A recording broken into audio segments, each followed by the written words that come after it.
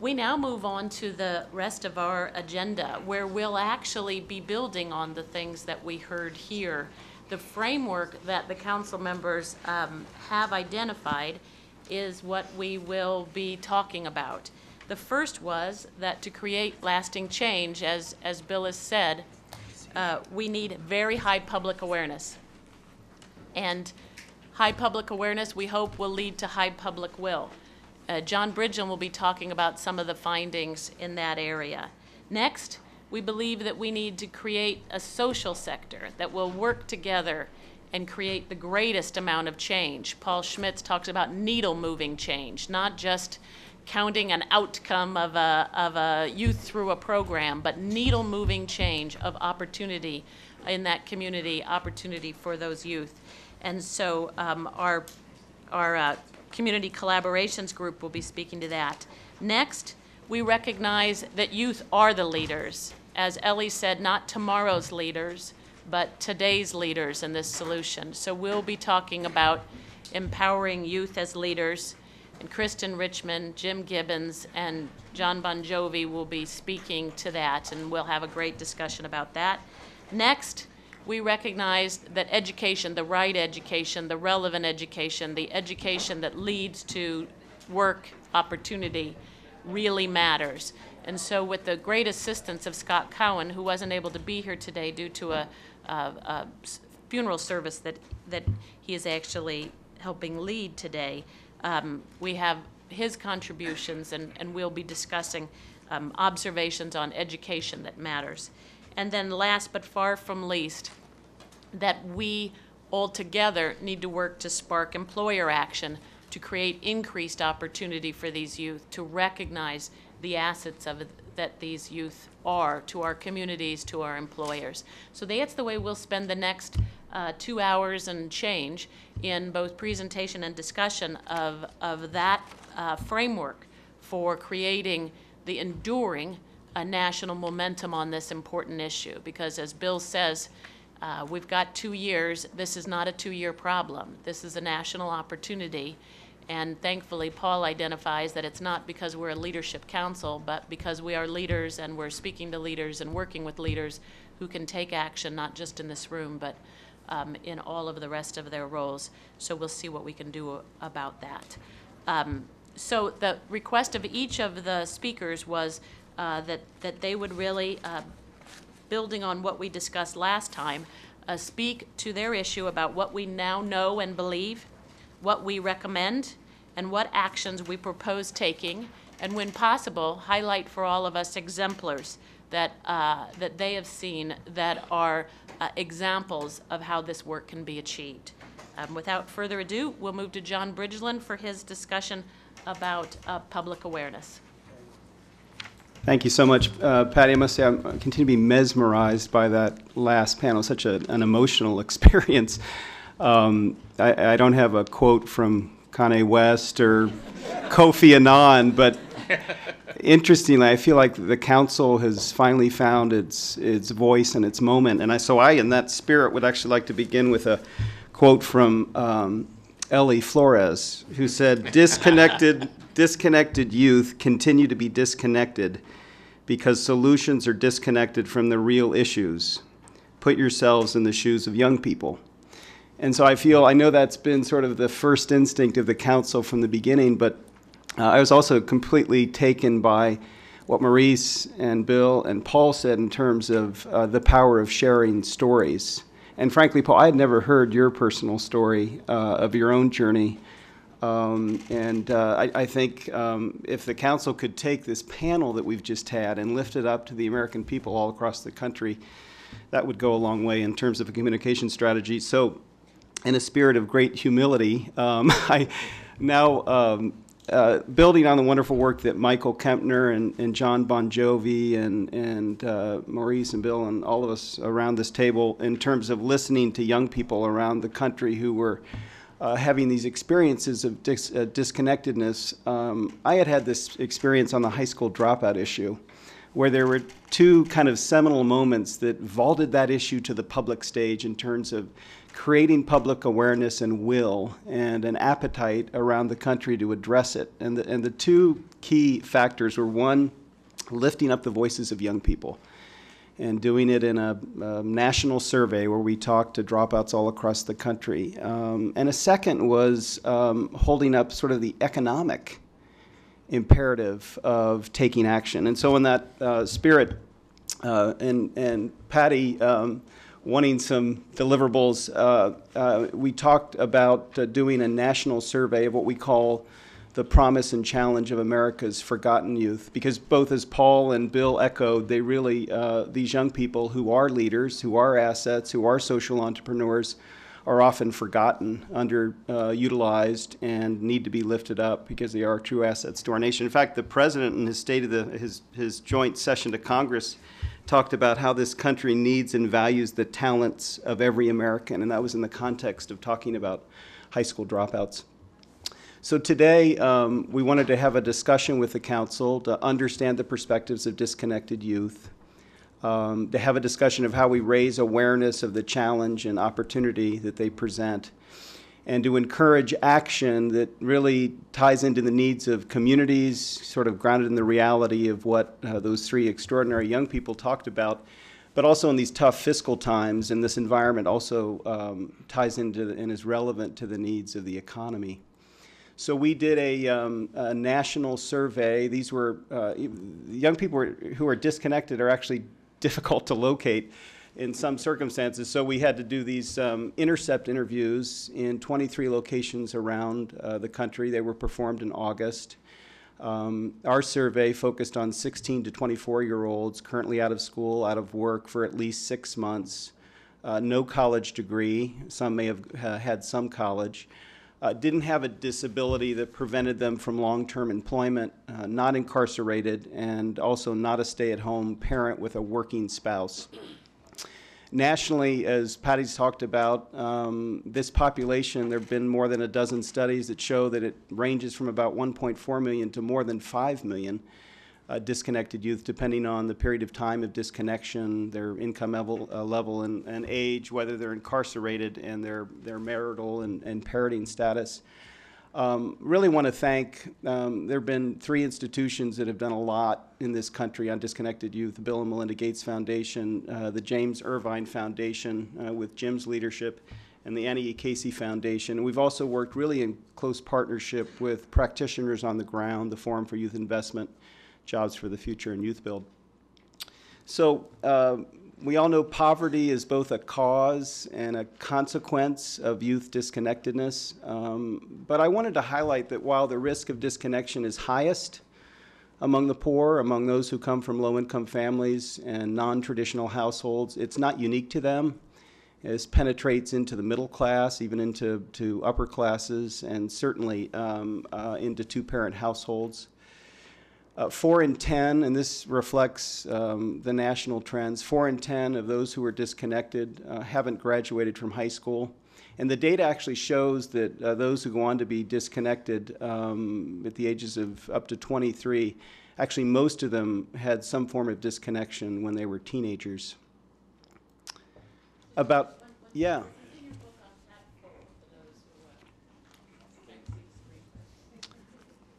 Yeah, no, that's good. And if you have questions along the way, please just jump in, or insights, comments. About half live with their parents. You know, the panel talks so compellingly about the power of family, the power of relationship. And families really are the social lifeline for disconnected youth in America. And they talk personally and compellingly about, you know, without their parents or other family members, it would be difficult to find their way. Having said that, about 4 out of 10 have moved 2 or more times in the last year. So there's a big issue around a lack of stable housing. And as we heard, I think, from Karima, you know, she was couch hopping in her own life. The long-term effects of disconnection are, you know, significant to individuals, to our society, to our country. Of course, they have difficulty obtaining and maintaining employment. They will most likely live in poverty if they remain disconnected. Family, marital relationship instability. And research around high school dropouts tell us they're more likely to be unemployed, living in poverty, receiving public assistance, in prison, on death row, unhealthy, and single parents with children who drop out. But, so those are the challenges. That's a bit of the despair. But I just have to tell you, in talking to these young people around the country, I know we saw this in the listening sessions, despite their extraordinary challenges, they don't view themselves as disconnected. When you ask them, you say the government defines, youth who are out of school and out of work as disconnected youth. They say that doesn't resonate with us. We've got families, we've got friends, we have social networks. Maybe they're not always the most powerful social networks in terms of getting employment or connecting to school. But these young people really view themselves not as problems to be solved, but as potential and promise to be fulfilled. 73%, notwithstanding most of them growing up in poverty, many of them having, living in violent, crime-ridden neighborhoods, problems with substance abuse, often alone in the home.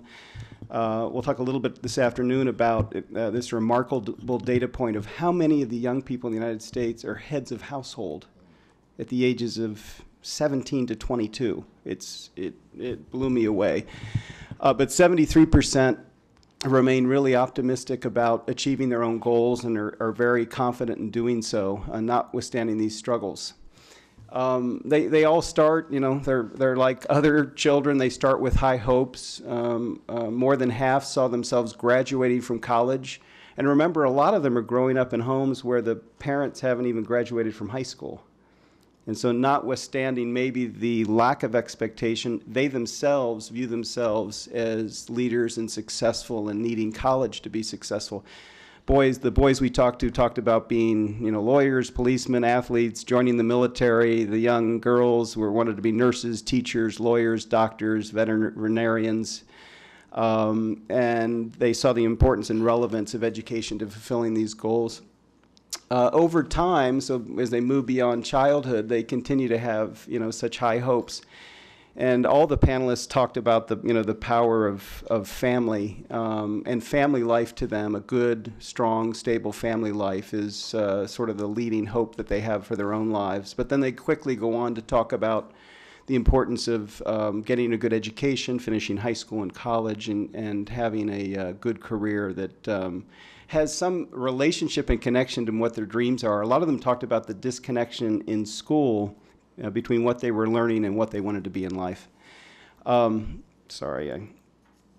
They also are confident they can achieve their goals, and they talk about having support systems in life. So I think there's a lot from which we can build. They have goals to finish high school and college, believe they can achieve it. They know the job they want and feel they can get it. There's a sense of, I know part of this is youthful optimism, but they view themselves as having potential and being leaders. This was one of the most startling and encouraging slides to me. When we asked them, and I think it was Ellie who talked about, we need to own our own success. We need to turn our own dreams now into action. That's what they want to do. They actually accept responsibility for their own futures. They don't look at their difficult circumstances and say, society's putting up a lot of roadblocks. It's their fault. It's the school's fault. It's the community's fault. It's my family's fault. It's my neighborhood's fault. They're talking about owning their own futures and taking responsibility for their own action. When we probe more deeply about how they're spending their time, remember they're out of school and out of work. They have strong social networks. Most of them are wired and connected through social media. When we probe more deeply on looking for work, the vast majority are actually looking for work when we ask them that question directly, and many are trying to get back into school. We wanted to understand across this remarkable population what their obstacles were to reconnecting to school.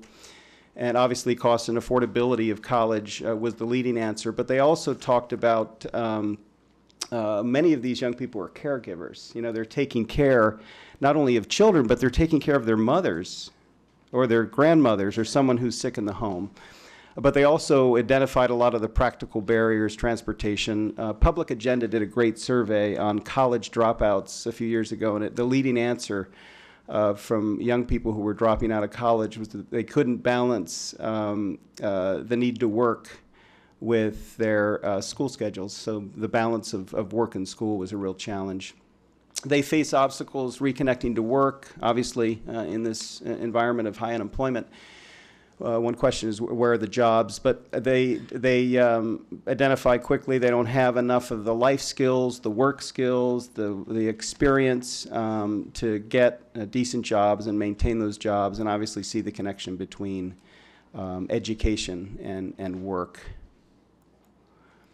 When we probed, and we're coming to an end here, but when we probed, what was the most helpful thing in your journey to reconnect?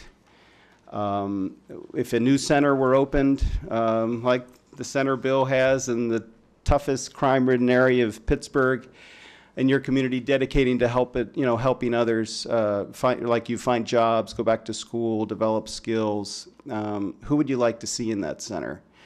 And the number one response was successful peers, young people that they could relate to, that maybe shared their life circumstances, their life stories. And that's why I love that Bill and Maurice and Paul all told their life stories, because it gives you such a sense of hope.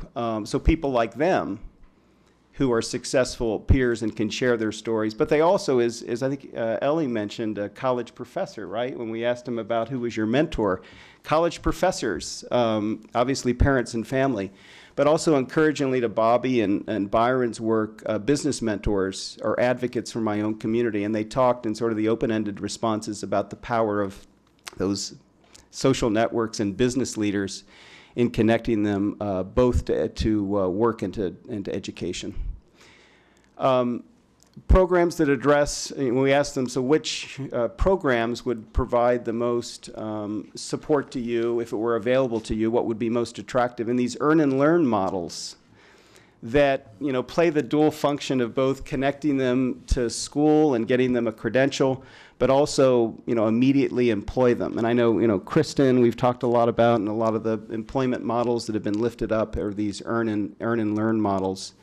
I'll also say that through this survey flows, and I meant to highlight it, this altruism. They're not just out for their own economic advancement. They want to help communities, and they want to help other people, including other people in their circumstances.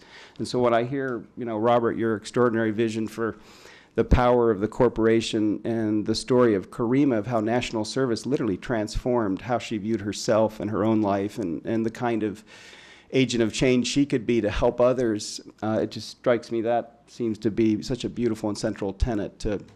So the idea is to take the listening sessions and capture the stories and some of the powerful quotes, including Ellie's now, and then to marry it with what all the existing research tells us about disconnected youth, and then to have the national survey findings inform that.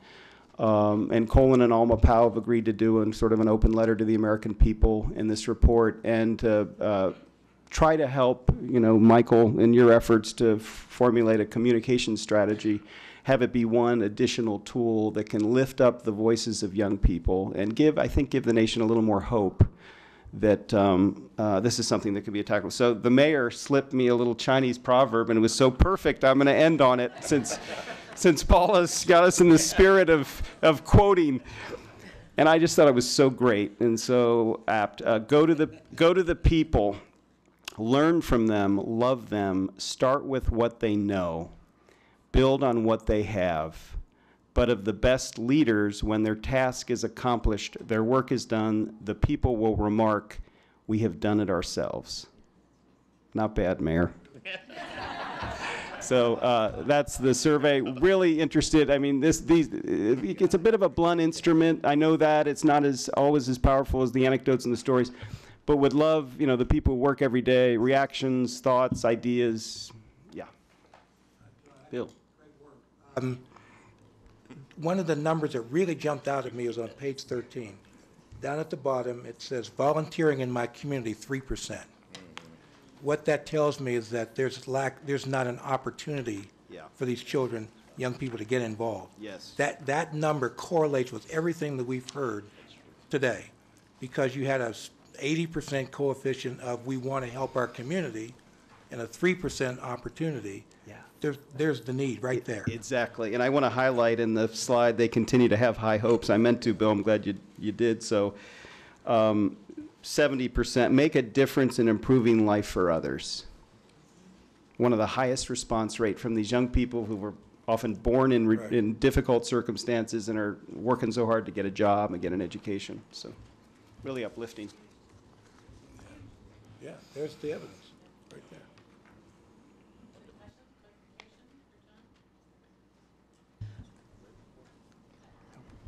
I think the 1-2 punch of the direct stories and voices we have heard with data from a very large cohort as Heart Research, from a reputable organization like Heart Research, backed by America's Promise and Civic Enterprises, is exactly the kind of authoritative voice from those voices that need to own the leadership, which is the youth themselves. And I look forward to talking in our workshop portion about how we can combine these two assets into something that helps us all understand more. I want to use this number You, as we go forward. Good. This needs to be part of, I'm sorry. We need to use these two numbers. Interest in serving, lack of opportunity. That needs to be a headline in something. Yeah. Okay, just so we don't forget that. That's good. other remarks? I also think, Bridge, the slide number 12 that you pointed out about young people recognizing that it's their responsibility, I think that's also huge. And as we message this, that we've always believed that these young people are an asset, and I think they confirmed it for us, that they're not asking for a handout here. They're just asking for an open door to walk through, but they're going to take care of the rest. Yeah. And I think we really need to respect that and amplify that. You know, one thing that also wanted to highlight, all the questions direct me to do so, was in the list of the people they wanted to connect to, they weren't looking for a handout. And actually, what ranked lowest were contacts with social workers, sort of government managers, people running programs. It sort of reinforces it's not, you know, these programs and institutions are critical, but ultimately it's about relationships. Kristen and then Michael. So I'm just extremely heartened, John, thank you so much, by the panel this morning and your research. I look at page 16 and the reference 79% of youth who want to have successful peers and young adults that they can relate to, and how that relates to the work that we're trying to put together on the youth engagement program is just, it's really exciting validation of where we're focusing our energies, and also a huge responsibility to be able to put something together that can deliver on that promise, that desire. Thank you. Michael?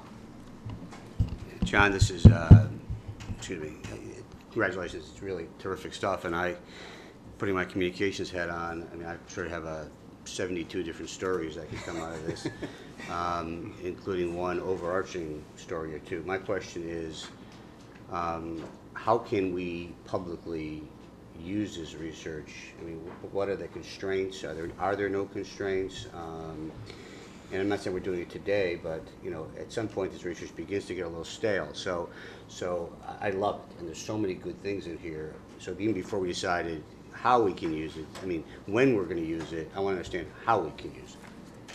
Maybe that's better for you, Leslie. I don't know. Do you want to go, Bill? I just say we developed, this is a private effort that we developed for multiple purposes. But the overarching purpose was to create more public awareness and eventually public will for stakeholders, policymakers, and the general public to understand this extraordinary group of young people who we think are basically forgotten in terms of public policy, in terms of deliberate, concerted efforts across the country. I know that's what we're all focused on here, but I can just tell you, you know, having surveyed them and then looking at all the research, Congress is just starting, you know, to discover this population in a way that I think presents an opportunity for the country to ignite real action. So, Leslie? So, Michael, there really aren't any limitations other than, you know, working with Civic Enterprises as the sort of owner of the research along with America's Promise. So, you know, I would rely on, we can highlight it and promote it and really use that as a mechanism for taking the message out there, you know, with the guidance of Bridge and Civic Enterprises. And just my personal view, it'll be interesting to talk about it more and as we go through work group ideas about how to utilize this. But what we saw today from that panel is that much as I love Paul and Bill and Maurice, there was no more effective spokesperson to tell this story than the youth who answered these questions. And we need to use people who really help us connect to youth as assets, and those are often youth. So I think it'll be interesting to spend time really thinking about how do we reinforce what we believe, that leadership is an action, not a position, and use those leaders to help deliver it. What is your timeline? We're, you know, looking for an occasion to have broad public attention and awareness. So. And you don't think our webcast is that? So today we're announcing that. But we're going to finish the report up by, you know, November probably, or late October. Right now, this is the top line, of course. These are just, yeah, there are 400 pages of crosstab, and the data is really rich. So if you have any particular interest in any particular population, age, income, race, ethnicity, gender, place, you know, we have a lot of good data. And we hope a handful of key messages, as you're saying, Michael, that will resonate with turning us all into leaders on this important topic. So, well, would you just give some comments on what the breakdown was of male, female, and also on ethnicity? Yeah, it was representative of the population as a whole, 60% female. And the reason that females are disproportionately represented is because they're often caregivers taking care of children. But then when you hold that constant,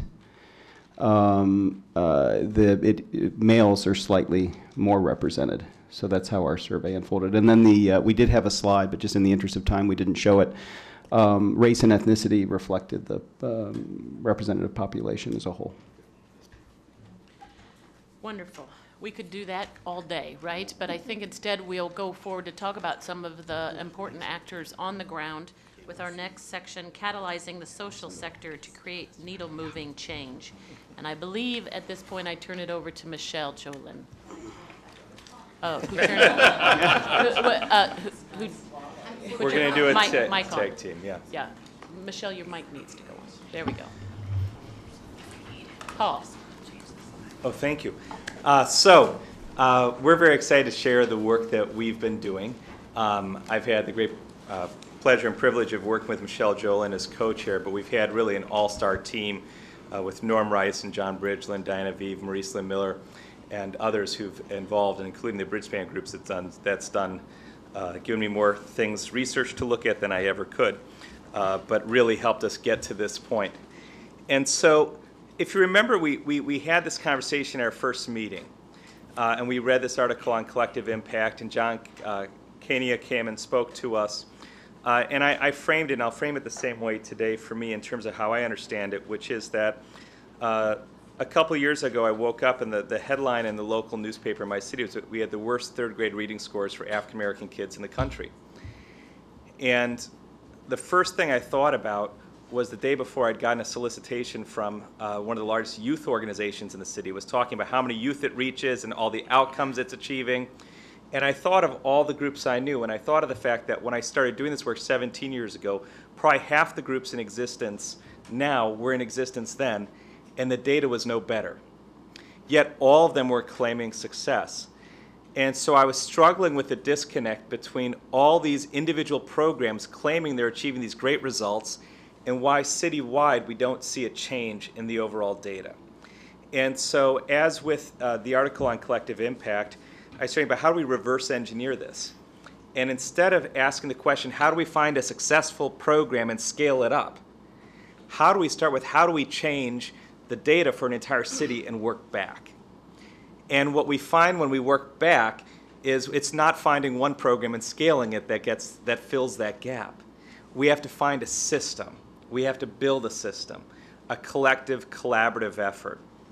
And so rather than looking at pockets of success, which has been the traditional way philanthropy and government and others have done, is find one thing that works, and that's going to work. But as I shared in my own story, it wasn't one thing that worked. It was a lot of different things. And they weren't necessarily all knitted together, but without any one of those things, it wouldn't have worked. And I find that we have to think in a different way about this work. And because we're the Council on Community Solutions, rather than finding pockets of success, I think we wanted to find where are communities where they solved the problem. Where have they moved the needle? And we define needle moving, in this case, because we had to come up with a definition, as an overall change in the metrics for a city of 10 points or more. And so that's when we start to see there's a real change here. When the graduation rate goes from 50 to 60%, those are real numbers. And so rather than looking at programs, we're looking at what stimulates a community to actually solve a problem. And it's our belief also that part of the reason why I think so many people in America lack hope is because they don't see the data change for their community overall. They don't see that things are getting better. But when they wake up to a headline that teen pregnancy in their city is down over 30%, or the graduation rates are up 20%, that actually can inspire people to believe again in nonprofits and government and the ability of people to work together and solve problems. And I just want to recognize within that is that we also recognize, as we shared in some of our stories earlier, and as Maurice has so eloquently written about and demonstrated in his work, it's often not just programs. When we say all hands on deck, it's both we need the programs and organizations, government and business people, but some of the most effective interventions are people helping each other. It comes from families. When we looked up at the data John just shared, the number 2 source they wanted to see were families and families and friends. They wanted those young adults, those relevant relationships to their lives, and they wanted family. And then after that, they wanted the help from other people, the professors and everyone else. But that family was up there, very high up. And I think we sometimes forget that to solve these problems, the people who live in the communities have to be producers of the solution. They're not just clients. They're not just people to give us input. That their service to their neighbors and friends and family is as important as what organizations and programs can provide. Just a quick story that builds on something Bill said, which is a few years ago I had a young person on a panel from DC, a young African-American woman, and she was asked if she ever volunteered in a community, and she said no. And they said, why not? She said, I was too busy taking care of my sister's kids, and every weekend I spent time helping at my church. If she was from outside that neighborhood, she would get a volunteer service award. But she's doing what she considers just being part of her community, and so we have to remember that there's all sorts of ways that community supports itself, that we don't that outsides and professionals don't diagnose as professional support, but there's people surviving communities every day because they're helping each other and doing that work. And so when we think about solving problems, we have to think about how we knit programs and organizations and efforts together, but we also have to think about how do we also support a community where residents help their neighbors and family and friends and are able to do that. So with that, we identified about 100 collaboratives around the country that we looked at, and we spoke to about 50 practitioners, and we identified 12 that were really making moving change, which was really exciting for us to see that this stuff actually works, and they're making a huge difference in these communities. And 3 examples that we'd put before you, and I think I have to push that, is in Cincinnati, and we talked about this at the first meeting, and that's the work that John Kania had written about. But the problem at the beginning is that Ohio was 42nd in the country in bachelor's degrees. And Cincinnati has some of the same problems urban districts across the country had. Terribly low graduation rates, lots of problems along the way. The president of the University of Cincinnati, working with an organization called Knowledge Works, the United Way, the Community Foundation, and others, created Strive, which is a collaborative of organizations that are organized in student success networks along every milestone in the path of a young person from cradle to career. And they work together using data, using research, and forming a common strategy for how to address issues at each area of that roadmap. The result, as you see, is the graduation rates have shot up, college enrollment has gone up, and they're finding progress on all elements. Just a quick example of how this works. They have 14 mentoring programs in Cincinnati that are one of the student success networks. The deputy superintendent of schools comes to meet with them every month, and she identifies, here's the 3 schools where we're having the most truancy. And it's those 14 groups' job then to figure out how do we intervene at those 3 schools. So rather than competing with each other and just taking who comes through the door, they're being strategic. And they're working together to figure out how do we collectively solve this problem. Here's where the intervention's needed, so let's get in there right now and work there. Rather than what they probably all did in the past, which is each had their own clientele that they served, and it didn't really connect it to each other or to a larger strategy.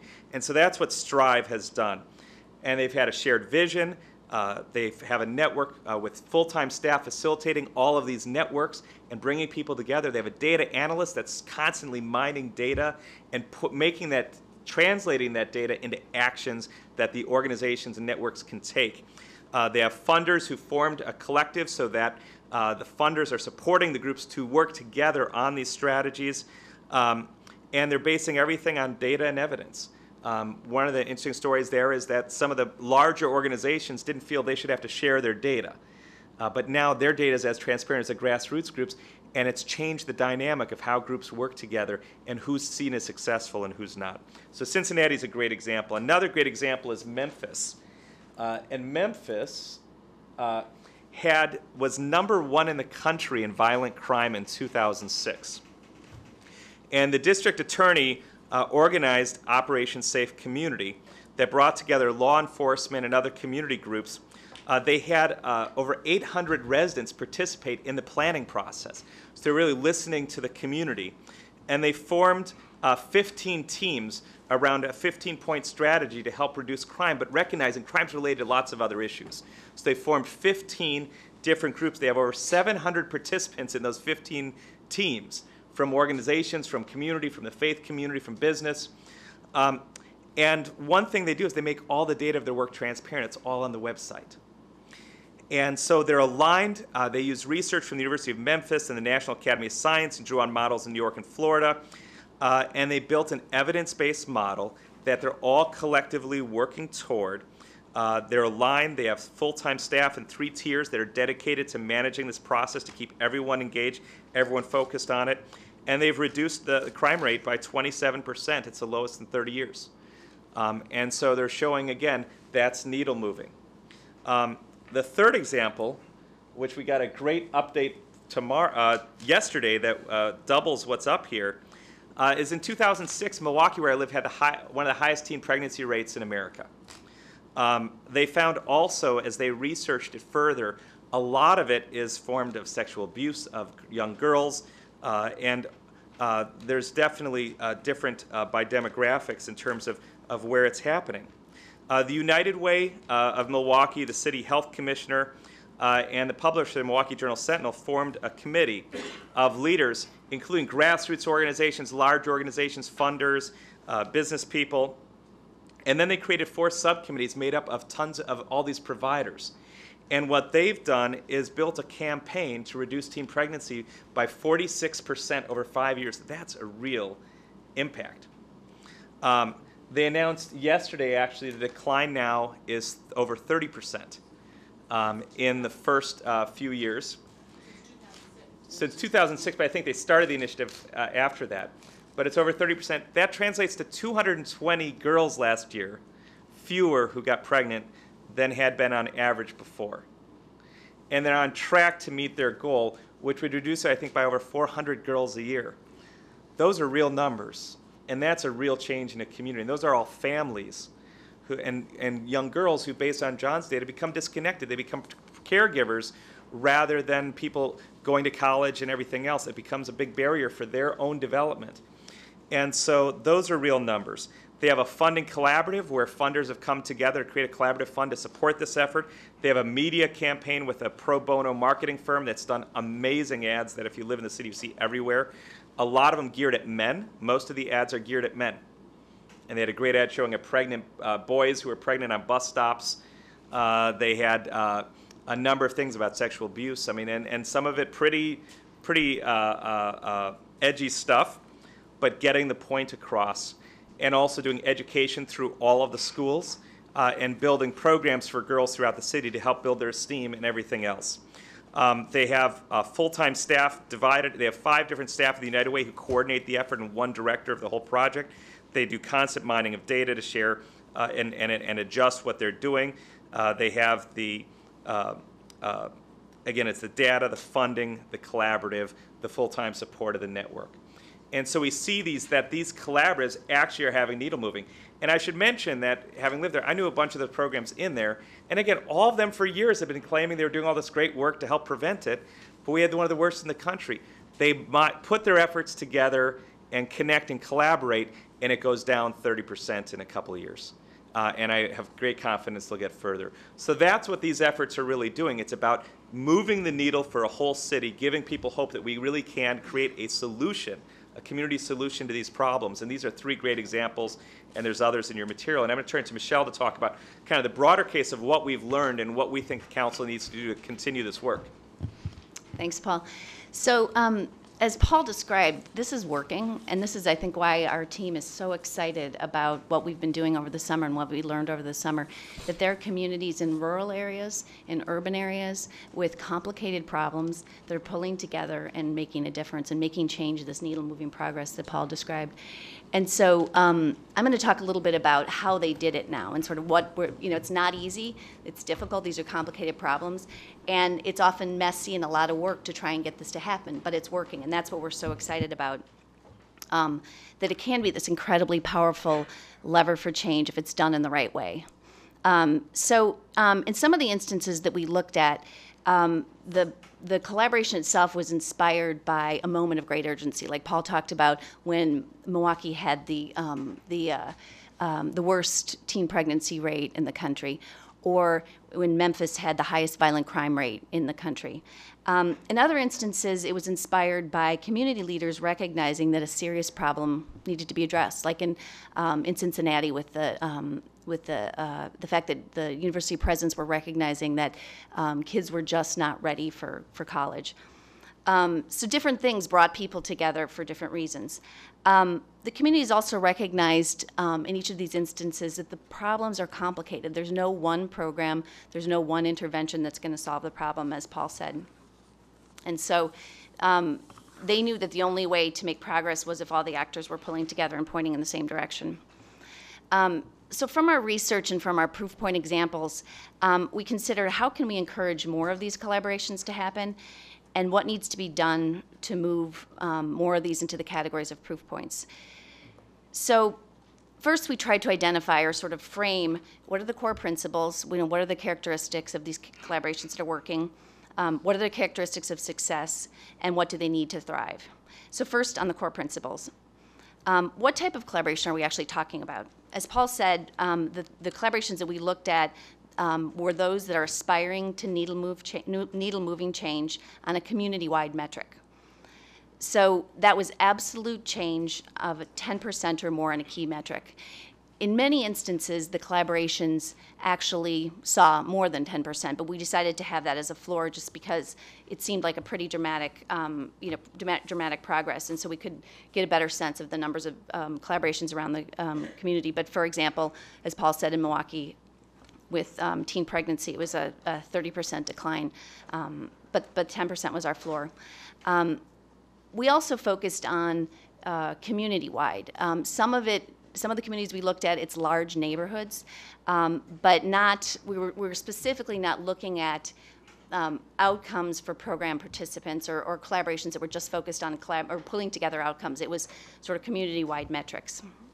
So that was sort of the first criteria and sort of the threshold most important to us. In addition to that, there was also, these collaborations all had a long-term investment in success. We know change takes time. They know change takes time. These collaborations were making multi-year commitments to act. It wasn't a short-term effort. It was going to be pulling together for the long term. There was also cross-sector engagement. Governments, businesses, philanthropy, nonprofits, all involved. They use data, as Paul said, both to set the agenda, to make improvements in the work, and then also to actually know what's working and to invest more resources, to drive resources toward what's working. And then finally, and this is something that we thought was very important in our work in our group, was that the community members were partners and producers of impact in the collaborations. They were not just part of a focus group, they weren't just consulted, but they were actually, part of the leadership, part of the design, part of the important part of putting the collaboration together for the long-term success. This was also one of the areas that in doing our research and talking to the collaboratives, they clearly didn't feel like they necessarily had it right. So it's actually a place where we think more work can be done, more resources can be spent, and more lessons can be learned about how to do that better. So those are the core principles. So what do these successful collaborations have in common? First, a shared vision and agenda. They all have, in some form or another, a written strategic plan, a roadmap of some kind that lays out a path for people. Where are they going, and how are they going to get there? It's like the roadmap that Paul described that Strive has. It's a good example of it, and all of the members of the collaborative felt like they could see themselves on that roadmap somewhere. A second sort of commonality is that there's all effective leadership and governance. A strong leader is absolutely critical to getting people to the table and then coordinating the efforts. It was just absolutely critical in each of the cases. And that leader needed to be a neutral and honest broker. In some cases, it was a United Way, like in Milwaukee. In some cases, it was business leaders or the Chamber of Commerce. That happened in Nashville. Or community foundations, university presidents, like in Cincinnati. We also saw examples of where it was the mayor, and that the collaboration lived through several changes in mayors. Superintendents and police chiefs were also key in many of the cities. So a third sort of common characteristic is the deliberate alignment of resources, programs, and advocacy toward what works. The strategy in all of the cases was grounded in best practices. It was grounded in data, and it was grounded in a consistent, continuing sense of what's working and reflecting on what's working. In some instances, the collaboratives actually filled gaps. They saw gaps of where certain needs weren't being met, and they created things to fill those gaps. But in most cases, it was more aligning services. The programs were there, it's just they weren't pulling in the same direction, and that's what the role of the collaborative was just to pull people in the same direction and head toward a particular goal. A fourth characteristic is the dedicated capacity and appropriate structure. Of all the collaboratives we looked at, they all had dedicated staff, ranging from 1 or 2 people to sometimes 7 or more, depending on the scope and issues and size of the community. But it was clear this couldn't be done by somebody whose full-time job was something else. This was something that we needed dedicated staff for. And fifth and finally was sufficient resources. Always back to that there needed to be resources for the staff, for the infrastructure. Not a lot of resources. These were not necessarily expensive operations, but you clearly needed resources dedicated to this exclusively. So those are the characteristics of success. Now, looking at what the collaborations needed to thrive, and this came directly from the collaboratives that we talked to in our focus groups, in our consultations, they specifically told us there were a couple of key things that they needed. One is knowledge. They needed to know more information about what was working elsewhere. Many of the people that we met with, especially in these groups, hadn't met with each other before, didn't know what was going on in other places, and so the opportunity for them to learn from others that were succeeding and trying different approaches and collaborative approaches was very appealing, and they absolutely were looking for more of that opportunity to be together, but also knowledge about what's working. They needed tools. They needed support and sort of guidance in how to get started, to understand what, in some instances they pointed to the fact that when they were first getting started, they didn't sort of know all the pieces to put together. And so a tool like that to help get them up the learning curve would have been extremely helpful. So they helped us identify some of the gaps that they saw in when they were starting and what we could do to help, or what certain tools could do to help advance other collaboratives. They identified technical assistance, again, both from peers and experts, as another important need and something that would help them advance their work. They talked about the policy environment and needing a more favorable policy climate to operate in, both at the federal level, but also very much at the state and local level. And again, funding. They talked about funding and the need for resources. Not a lot of resources, but resources, again, dedicated to the infrastructure and technical assistance. So finally, as a group, where are we? Oh. I don't know who's controlling this at this point. Anyway, so as a group, building on the feedback we got from, I don't even know. That's all right. Okay. Building on the feedback we got from the collaboratives, I'm sorry, one back then, who's ever controlling it. Building on the feedback that we got from the collaboratives, the input, the recommendations, our research, our interviews, the site visits, and what the most successful collaboratives have learned, we believe the White House Council can play, several different roles in helping encourage the use of this tool, the use of this lever, the use of this mechanism to help drive change and encourage more collaboratives by doing a couple of things. We think that providing greater recognition is going to be really important. That was something that all of them said would be important, is to sort of highlight what they're doing to inspire others in their community to support it, but then also to inspire other communities to do what has been done elsewhere. So recognition and sort of raising the profile of this was clearly an important thing that they think would be helpful and that we think we can probably do as White House Council. The White House Council can help inspire more of these collaboratives by encouraging more funding, again, for infrastructure and technical assistance. We can inspire more of these collaboratives by conducting dialogues and convenings with community leaders that may be on the verge of doing something like this, to help encourage them, inspire them, help think about ways to begin these collaboratives based on experiences and the things that we've learned from others in the community, others around the country who have done this and done it successfully. And then we can help encourage more of these by recommending supportive policies at the local level, at the state level, at the federal level. And we also can help encourage more of these by distributing the tools that we developed over the summer. We spent a good deal of time with the Bridgespan group putting together a set of tools, both an inventory of what currently exists and then a set of new tools to fill in the gaps of what's not existing. And we've gotten a lot of feedback about them from existing collaboratives about how they could be helpful, how they could be useful. And we believe by helping to be able to distribute those widely and share those widely, they could help inspire more collaboratives, more activity like this around the country. Yeah. I would just add that one of the cool things about these is that in almost every case, it wasn't about a dramatic increase of resources.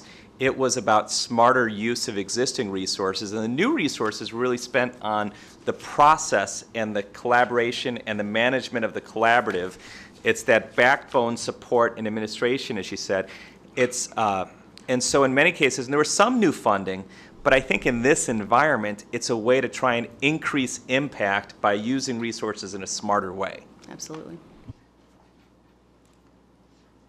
Questions? Time for questions of just clarification, and then I want to make sure that we put a couple of recommendations on the table and make sure that we've added those. Any clarification or questions? There's an enormous amount of work that's gone into learning from the collaboratives that are out there and beginning to fill the gaps with tools, and we need to acknowledge the contribution of Bridgespan to this work.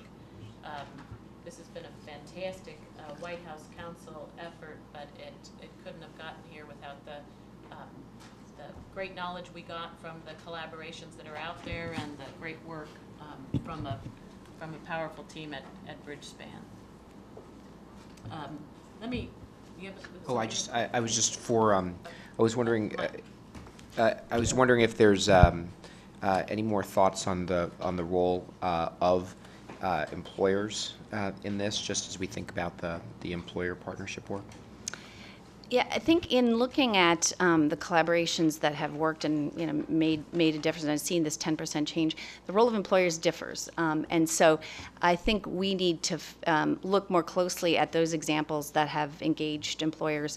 Like I said, the example in Nashville was led by the Chamber of Commerce and by business. In other areas, it's not. They're just not as involved. It just varies, and so I think if we spend a little time with those examples that have engaged employers effectively, have been led by employers, I think we'll learn a lot. That's exactly, I think, the next step we'd like to take is figure out how to connect that, given our focus on disconnected youth and the importance employers will play in that, and the good work that you all have done with your toolkit, figuring out how to connect those. And I think if employers could tap into a network of efforts versus working with individual organizations, I think they could have greater support for the people they're bringing in. Because we know that when young people make that transition to the workforce, there's often a lot of barriers they face. And I think having a collective impact effort that they're attached to means there's more sources of support for those people that are connected to each other. And I think employers should be part of those efforts and think of using those kinds of efforts as a way to advance their young people. Bill, and then Maurice. One of the things that struck me in your presentation was, miraculously, these communities have figured out how to avoid the bureaucracy that tends to accompany these kinds of things. These seem to be very lean, focused, efficient, and has been sustained over a period of time. I would be very curious in your analysis as to how they were able to do that.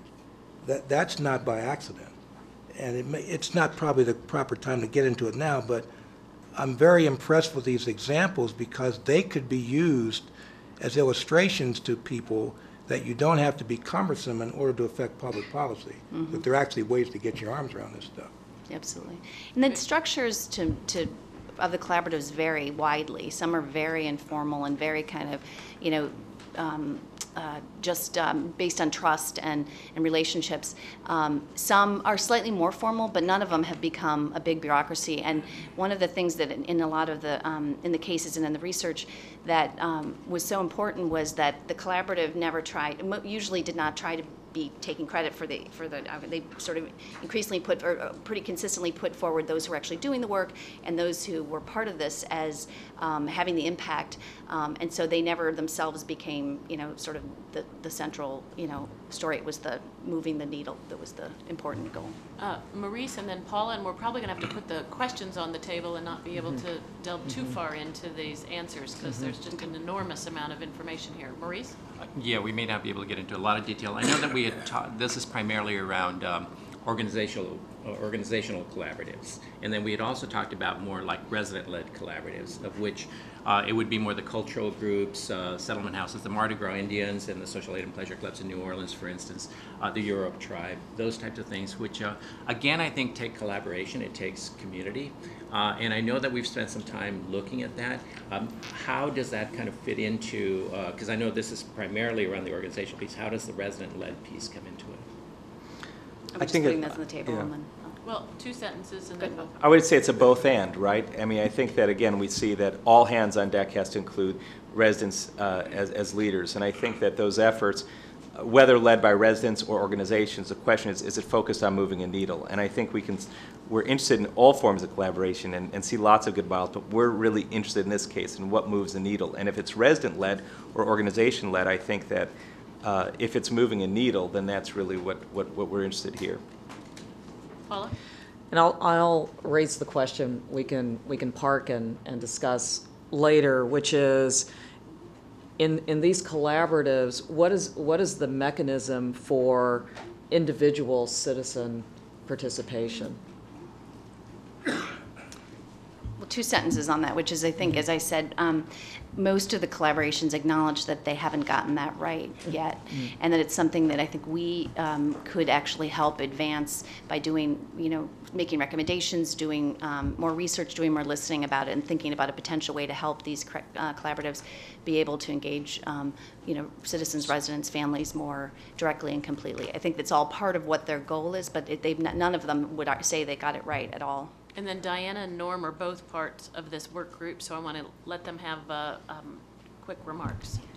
Paul, I wonder if you could talk to you made the point when you made your opening comments about the fact that in your city, which is true probably in every other city in the country, that there are lots of organizations that will spend an awful lot of time describing the success of their efforts. But when you look at it from a view from the treetops, that it hasn't moved the needle in that community. As you looked at these particular initiatives, and as we looked at other initiatives as well, where did the impetus come from to move from the particular to the broader view? To what extent does that need to be inside the groups already working there? To what extent outside, or is there no story or pattern in that regard? I think it was some leaders finally getting up on the treetops and looking down and saying, we've got to do this differently.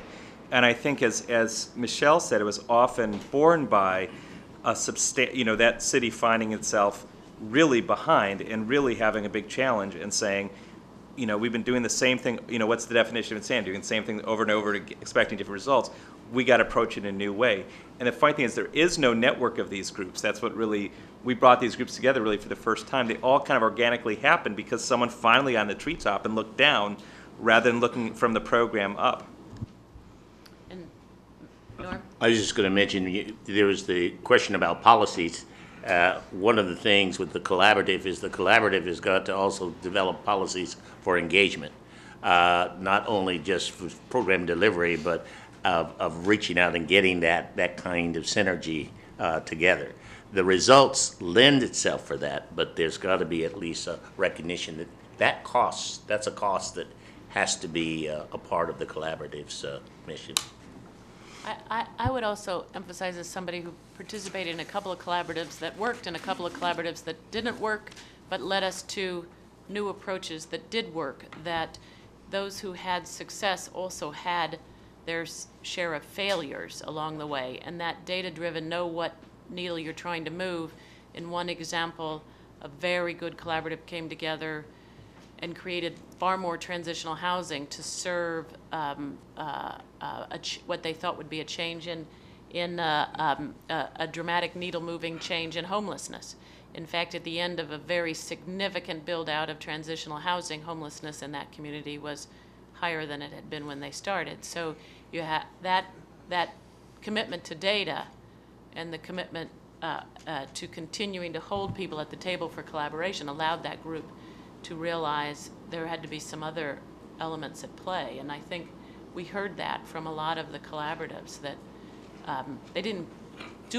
setting up that way didn't automatically lead to immediate success. It led to holding each other accountable until they found the path for success. And sublimating an organizational ego to an interest, to the common interest, because we have an example that's in your books of a coalition that came together, had a needle-moving change, and then they all started claiming credit and trying to raise money around their portion of it, and then it fell apart and the results went back down. And so I think I think some of those examples also demonstrate why this issue of really this new kind of collaboration, where you really have to sublimate your individual interests to the common interest and to the common goal, and the shared agenda and everything else is so important, because the moment it becomes about each organization's interest, it falls apart. Now let me do just a little bit of important record keeping here.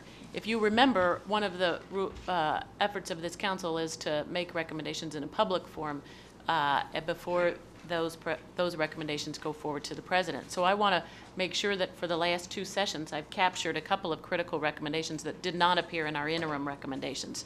You'll remember that we have put forth a group of recommendations that the White House has accepted. The first one relates to John Bridgeland's presentation, and that is a recommendation that the administration use the data and information from both this survey as well as the upcoming additional work on Business Case USA to build awareness of the voice of youth and the economic imperative to act on this persistent issue and build support for programs and initiatives that address the opportunity for these youth. That's a fair statement of your aspirations on that recommendation. The council also recommends that the administration use existing venues such as Champions of Change, but also other venues, to highlight effective organizations and networks that can be illustrations of what can work. Also, the council recommends that this knowledge and tools that we've been talking about in this current presentation that the corporation takes those, the Corporation for National and Community Service makes these tools available through existing open source venues, such as serve.gov and the National Service Resource Center. As Robert mentioned earlier today, they were prepared to do. In addition, the council recommends that the Corporation for National and Community Service provide these resources to other federal initiatives, such as Promised Neighborhoods, including working to make them available to those networks and other networks outside the government. The council also recommends that the administration call on philanthropy in the private sector and employers to incentivize and participate in these needle-moving community collaboratives and encourage these kinds of public-private partnerships that bring in cross-sector, data-driven community collaboration to address key challenges in their communities. Again, we talked a lot about the role of philanthropy, but if funders disincent this kind of collaboration, it can be one of the reasons it's hard to hold a group to the table. So very important recommendations. Does that capture some of what we were trying to do here? Mm-hmm. Good. Thank you. Thank you. Well, you've noticed that we're not taking bathroom breaks here, so I would encourage people to do as they wish, or as they need, perhaps not completely as you wish. But we will move on. You might wish that we would take a break, but we're not going to do that. So we'll move on to the next important conversation that actually started with our panel, Empowering Youth as Leaders. And I'll turn to Kristen Richmond to take us from there. Thanks, Patty. In the spirit of keeping the youth voice first, I'm actually going to turn it over to John Bon Jovi, who's going to really set the foundation for our theory of change and recommendations based on the voices of the youth that we heard in our listening sessions. Good. Thank you, Kristen. Various members of the council participated in youth listening sessions in New Orleans, Atlanta, Houston, and finally on June 6th in Newark, New Jersey.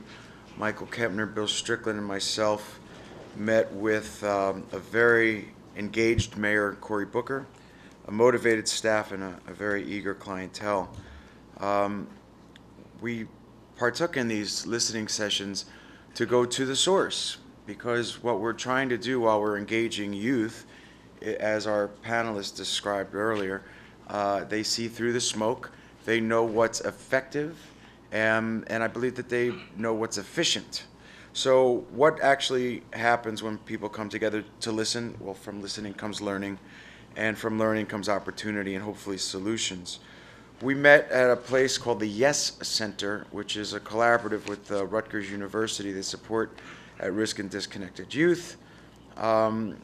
Organizations such as Newark Now, which is a college placement program, Help USA, which deals with housing and supportive services, La Casa de Don Pedro, which is specializing in Latino-specific social services, Newark Works, which is the reentry of the workforce when English is in fact your second language.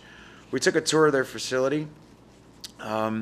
We then sat with approximately 15 kids, and I think we've come to the realization that 15 or 500, the same information came from groups of 15. But we were eager to find out how the kids would identify these support organizations, to understand the kind of support that they were seeking, what their aspirations are and what their obstacles had been, and then to see how we could in fact help. Because we realized that communication was the key to success, branding what we do as well as what these various centers, regardless of the city that we were visiting, is very, very important. I can't underline that enough. We need, as a council, to get the word out, because there are participants in each and every community, and I've realized this in our own foundation's work. People want to be helpful. Sometimes they just don't know who or how to help. And so with a very clear messaging, our council could better serve the underserved with something that is engaging. because there are a lot of people who want to be a part of community, may not have disenfranchised youth in their lives. Doesn't mean that they don't want to engage with them. And the same is for these kids. You know, we talk about education and job opportunity. I'll give you a case in point. We're in the midst of opening a community restaurant in New Jersey right now, my wife and I and our foundation. And when you can empower the youth to not only volunteer, which they are, in droves, which keeps our costs down, but there aren't any prices on our menus, so these disengaged youth who don't have jobs and are volunteering and are gaining a confidence because that voucher system that they have qualified for by working for an hour has led them the opportunity to feed their family. And this isn't a soup kitchen. It's with beautiful silver and presented as any fine cafe here in the DC area. The point is that it doesn't always take money. It takes a thoughtful community to find a solution. So we're realizing, talking to those kids going back to Newark, that they want those kinds of opportunities and they're willing to work for them. They don't want a handout, they want a handout. Well, while you gave great credit to all of the people who participated in these sessions, I want to, you gave great credit to everybody who participated in these sessions. I want to also make sure that we acknowledge that the fact that you came to listen, that you were so clear about the youth as assets, was enormously important to the youth and to the government leaders and the others we saw reach into their own leadership in the days and weeks after that. So that was very important for everyone. Kristen, you want to keep on this theme? Sure. Thank you, John. Great. So I think that sets us up well to walk through our theory of change and then move to our recommendations at this point from the Youth Engagement Group. So what do we believe? We believe that all youth are capable of creating solutions for themselves and others and their communities. Yet what youth need is access to information and networks that they can trust, understand, and put to use. And I know, John, yesterday when we were speaking, one of the big takeaways from these listening sessions are there are resources right in your backyard that folks don't know about. So how do we connect them with those resources? And even better, make it a two-way street to where they're informing those resources. We'll talk a little bit more about that. We believe youth can be empowered as leaders if provided access to more supportive resources at their fingertips. And these resources include information about the services and resources they need and want, connections with people who care about them. So I feel like if there's one great message that came through this morning on our panel and has continued to come through, it's the power of that connection and the power of being inspired and relating to folks who've been through very similar circumstances. Nothing compares to the value of a caring adult. We've also, our theory of change also incorporates connecting youth to opportunities to support each other and engage with their communities. Youth are each other's best advocates and best support system. We must convene ways for youth to identify and access jobs and education together, and then connect with their community leaders to highlight what is working for them. So in that spirit, I'll walk through what we feel should be done. Through this theory of change, the councils realized that we first must equip youth and then engage youth in these community solutions. So our recommendations start with information via a wiki encyclopedia of youth resources and services. Youth in their household expressed a lack of knowledge about community resources and a desire to share what works with them, what works for them with their peers. And of course, gaining knowledge and sharing these days often means online platforms. One of the great statistics I think we saw from Bridget's presentation was that 46% of disconnected youth indicated that using the internet was one of the top 3 things that they spend their time doing each day. So we know that this is a real medium and it's a real method of access. So how do we highlight that in the solutions that we're putting together? Connections to caring adults and peers, businesses, and organizations by promoting positive role models and mentors. In listening sessions across the country, youth participants identified caring adults as the most important contributor to their ongoing success. They also expressed the need and the desire to be inspired by people like them who are leading productive lives and making a difference in their community, despite having faced numerous personal challenges along the way. In every session, young people gave credit to those who provided them support when they needed it most. So then the third piece of our theory of change is connecting youth to opportunities for support and engagement through national and regional summits. I want to quote Ellie. I thought he had a wonderful quote this morning when he said, "If we're not at the table, we can't have a dialogue," right? So how do we bring these youth to the table?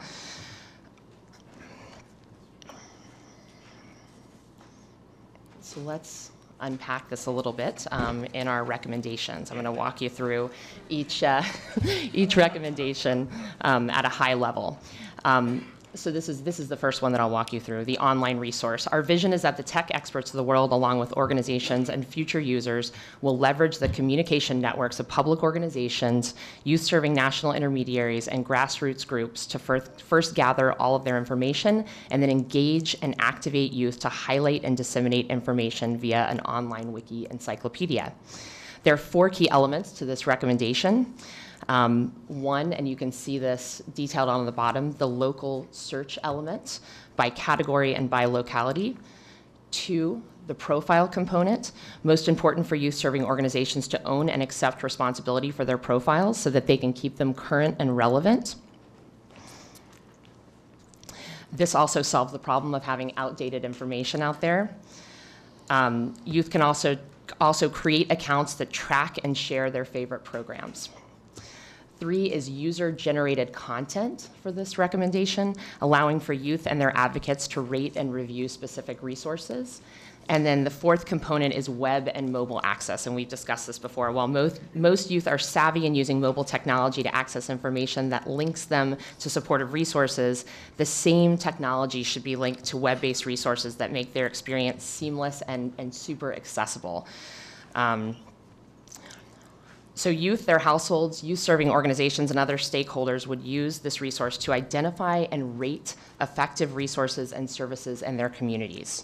National intermediaries and public entities like One Stops would engage youth, parents, guardians, household members, teachers, coaches, probation officers, mentors, and others to use and improve this 24/7 virtual one-stop shop. And we're excited about recommending this kind of a resource for youth to help them access resources at their fingertip in a medium that they're using each and every day.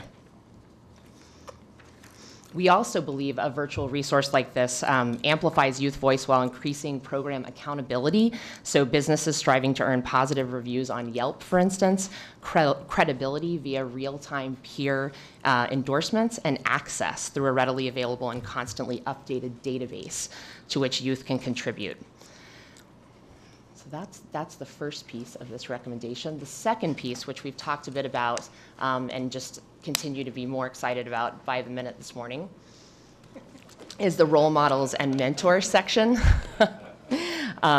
We have a vision of catalyzing a role model for youth campaign that through social media and face-to-face venues highlights local heroes across the country, shares their stories, and ultimately inspires young people and illustrates that it is possible for them to beat the odds. This campaign would not only brand a new program, rather it seeks to leverage and amplify existing efforts going on around the country that are successful in linking youth with caring adults. Through this work, the campaign will highlight these effective youth mentoring and related guidance efforts across the country that already support and inspire youth in search of opportunities. So then the third part of the recommendation is the National and Regional Summit. We also know that youth should be actively engaged as problem solvers.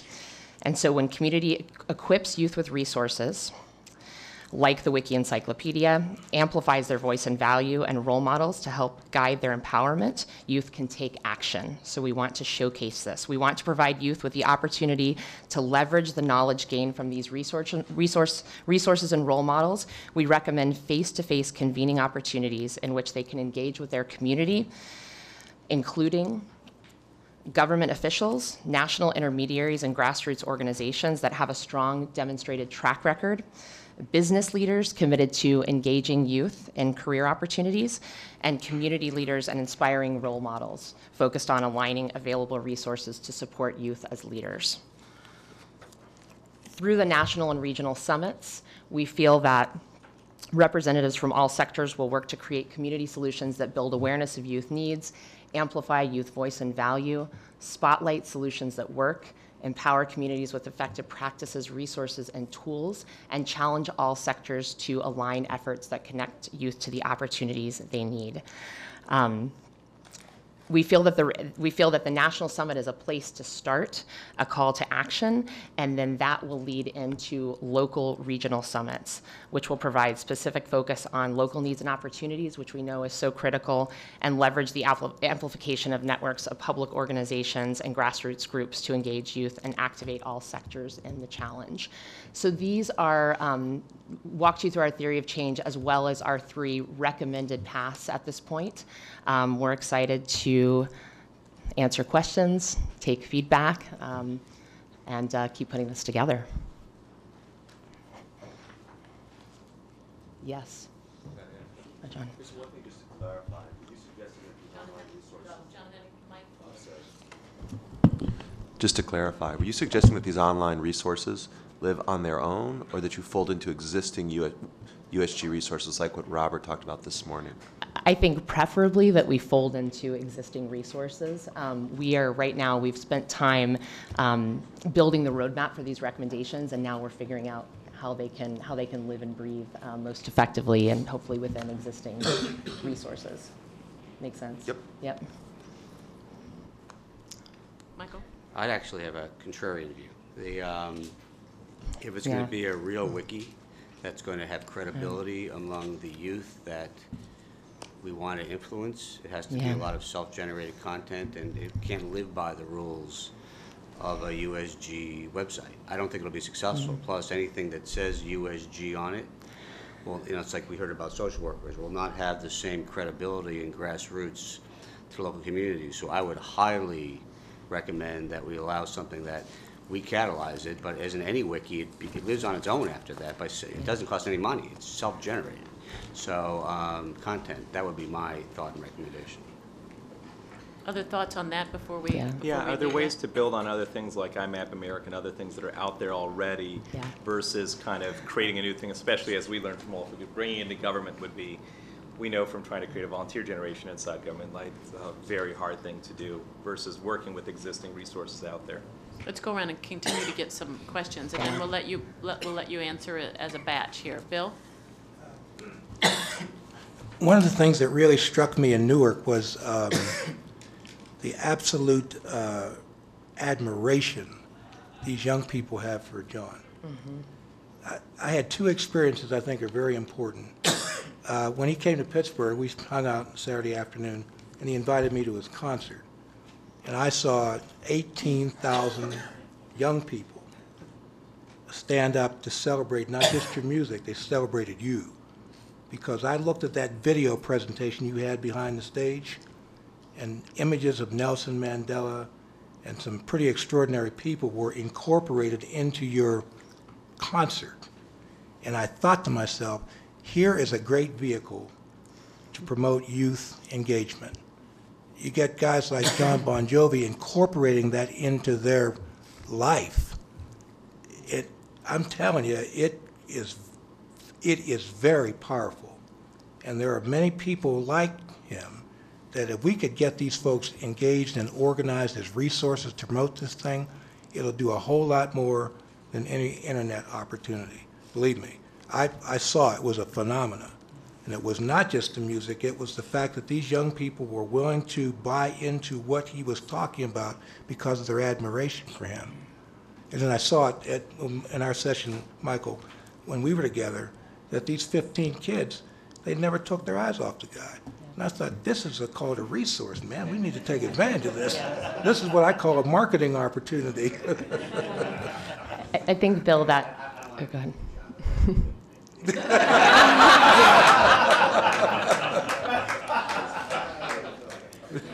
It's okay, you give him a little of your, a little of your, all right. Mayor? Norm? I should have, Norm, sorry, Norm. I'm a recovering I call him mayor too. I call him mayor too. I'm taking the 12 steps. One source, keep in the back of your mind, a lot of the community foundations and foundations that have a large database, especially for those who go online and contribute, that they can be a source for getting involved in. Other organizations, Donors Choose, there's a network that's slowly growing where that data is available, and it would be really good to put that in place. I know as soon as you said it, I thought about our organization, because Minneapolis Give Big, a lot of people are starting to get philanthropy involved, engaged. This would be a good place to put it. We're not going to be able to go as far as we want, but I think, Kristen, it might be worthwhile for you to respond to this issue of third-party USG or some blend of the two, which may be the long-term answer. We heard from the Department of Labor, for instance, that they had been building a resource of some of these things. Well, it's really interesting that you all mentioned IMAP America and Donors Choose, because those are two organizations that we've reached out to and tried to gather as much diligence as we could around how this could be an overlay on an existing platform, how we could utilize what they're already doing. But I definitely want to pay close attention to Michael's comment as well, and that we really want this to, again, we're recommending, but we want it to provide a unique resource, or we're recommending that it provide a unique resource that's not out there, and we don't want that to be compromised in the process. So I think it's fair to say we are, we've really focused on the recommendation and the roadmap for how it should look, and now how we bring that into where it lives and breathes and how it's executed is the next step. So if I can play chair for a minute, I think that what you're recommending is that the administration call on both U.S. government parties and third parties to consider ways to create a virtual encyclopedia of locally accessible, youth-identified, youth-rated electronic resources that connect them and their households to the information they need. Great summary. So obviously lots of work to be done to figure out who and how. Can I suggest, instead of the word electronic, digital? Okay, Yeah. good, I'm showing my age. It's again your kind of rock star ability to identify that's digital, not electronic. A second recommendation that came out of your group, I believe, is that the council recommends that working with the Corporation for National and Community Service, there be a broad call to all sectors and collaborators to leverage, amplify, and expand the support systems and influencers to inspire young people in search of opportunity, including on efforts like the summits that have been described, right? So that we work together, again, based on Robert's commitment around that effort. Good.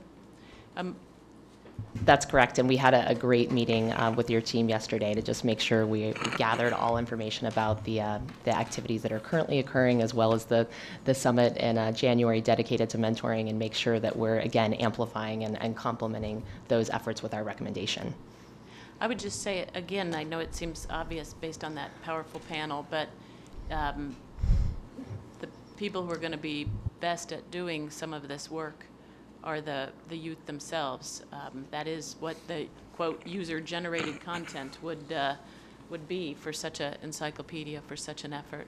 And the role modeling and role mentoring effort is one that you've got much work ahead, but we heard again how important that was to expand that. So we already submitted a recommendation on that, so I don't need to repeat that.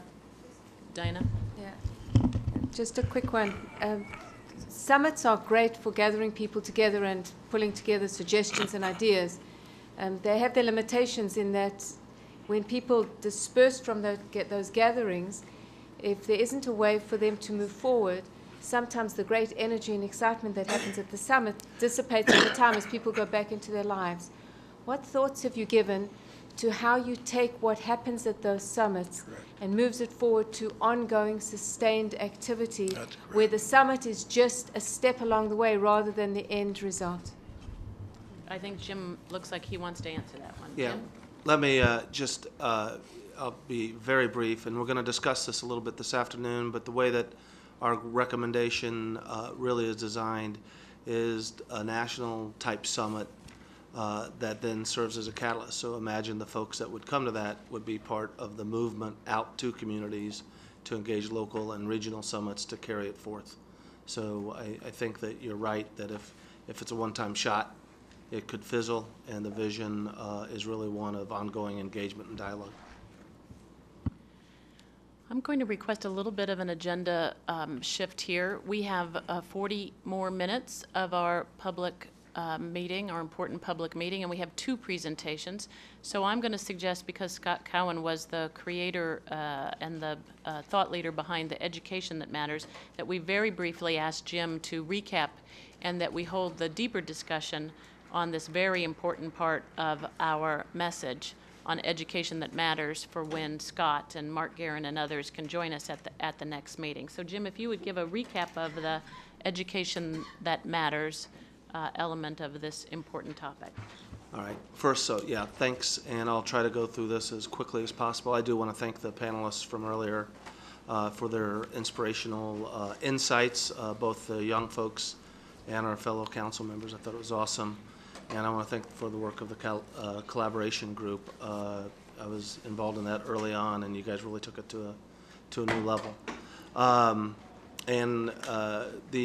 Scott is a part of the youth engagement group, but we really thought that the college and post-secondary education and credentialing institution needed a call out. He's led that charge, and really I want to lay this out in the context of obstacles, opportunities, solutions, and recommendations, and they'll fall in line with much of what we've discussed so far. So if you think about it, higher education is a diverse sector, and it makes it difficult for it to focus sector's attention on a specific issue such as disconnected youth. Currently, the higher education sector, especially public institutions, are financially stressed because of the significant reductions in state funding. And increased resource scarcity is making it difficult for colleges and universities to undertake new initiatives outside of their core areas of teaching and research. And as we've heard a lot of today, too many students are graduating unprepared for college or the workplace. And this reality is really leaving us with undesirable success rates in terms of retention in schools or credentialing institutions, or completion rates. And then affordability, which we've also heard a lot about, and it continues to be a significant obstacle, not enabling kids to complete their education and graduate. But where there are obstacles, there are opportunities. And increasingly, colleges, many of whom are anchor institutions, employers, but anchor institutions in parts of the community, are getting more involved in those community activities and interested in the topic of youth development and education. So we think there's a clear opportunity to capitalize on this movement in the spirit of engagement prevalent among colleges and, more importantly, their students. By virtue of all that's going on right now, community colleges and public institutions are really a highlight of this administration's focus, and we think can be a big part of success for disconnected youth. The federal government's support of community colleges and public institutions has the potential to create many, many more opportunities for youth. And I was recently at the Association of Community College Trustees meeting, and their focus is really on student success and completion rates. Youth, regardless of their socioeconomic situation, are technologically connected. I think Bridges' survey said 46%, use technology to gain access. Colleges and universities can leverage social media and online learning to help youth develop the skills to be successful in an academic environment and to be prepared. So when we think about the steps towards solutions, we're thinking, through Scott's leadership and Scott's efforts, encouraging a systemic linkage between education and credentialing programs and workforce needs. A common theme, and we'll hear more of it, I'm sure, in the next discussion, but from an employer's perspective, how do we make those connections? Next, identify the businesses and their needs in terms of skills development and market valued credentials, and provide earn and learn opportunities. Describe how the education sector can collaborate with other entities so that we can meet the diverse needs of youth through cross-sector collaboration and promote large-scale reform that provides youth with access to education and credentialing pathways so that they can get GEDs, diplomas, 1, 2, and 4-year degrees that are accessible, that are relevant, and that are impactful for those students, for the youth, and ultimately impactful for the community and that community's economy. Our recommendations really go around identifying solutions that are scalable and replicable and relevant for education and credentialing programs that connect youth to jobs and degrees. And we need to move from a focus on college access to college completion. So the real recommendations really are that we leverage the corporation for national volunteerism and community solutions, mobilize those universities, leaders of colleges and universities and other credentialing organizations, to join together to champion the issue of disconnected youth and to work among themselves and with others in the communities to move the needle on this issue. And then finally, that as part of our continued efforts to identify success stories across all sectors, that the council also recognize and emphasize education and credentialing institutions who work with community organizations, working to expose youth to career opportunities, to provide youth with on-the-job experience, provide credentials, degrees that lead to employment, and use these examples to catalyze others to create more initiatives that breed more success. So with that, there are a lot of programs we could highlight, whether that is the Posse Foundation, Imagination America Foundation, Bonar Scholarships. I know from my experience that 21st Century Skills for America program fosters an environment, and I've paid more attention since being on this council to how communities come together. I was recently in Winston-Salem, North Carolina, and I was always impressed with the goodwill there in terms of their levels of collaboration with United Way, with the Credit Council, with the Community College Network. But what struck me when I was there 2 weeks ago is that in Forsyth County, they have a program that we haven't highlighted on the council yet, but it's called Forsyth Futures. And it's all about community collaborations using technology so that community players know what each other are doing so that they can come together, eliminate redundancies, and solve problems together. So, is it the organizations that collaborate that lead to the community to collaborate, or is it the community that leads to the organizations? I don't know, but it is, like everything else, a pretty interesting cycle. And I think there in Winston-Salem, where it comes together with the community college sector, it's a pretty powerful thing. So that concludes my report on behalf of Scott. Very good, Jim.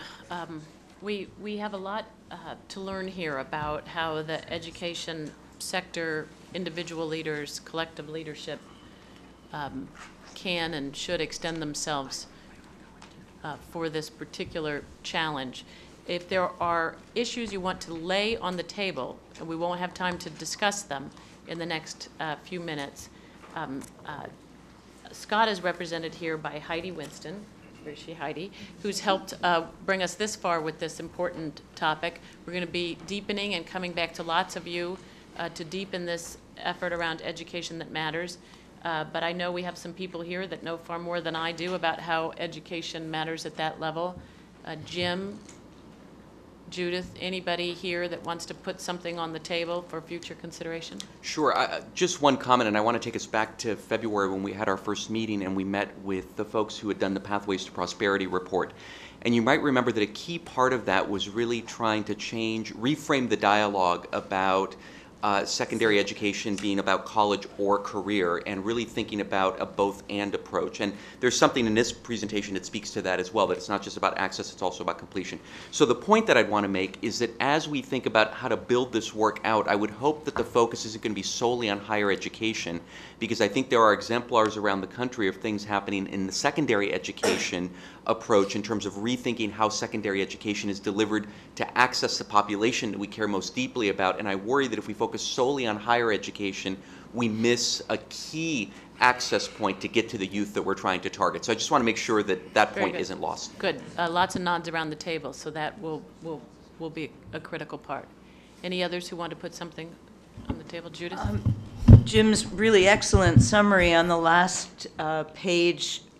Jim didn't mention because he was just highlighting examples, but Campus Compact is an existing organization of presidents who are committed to their communities.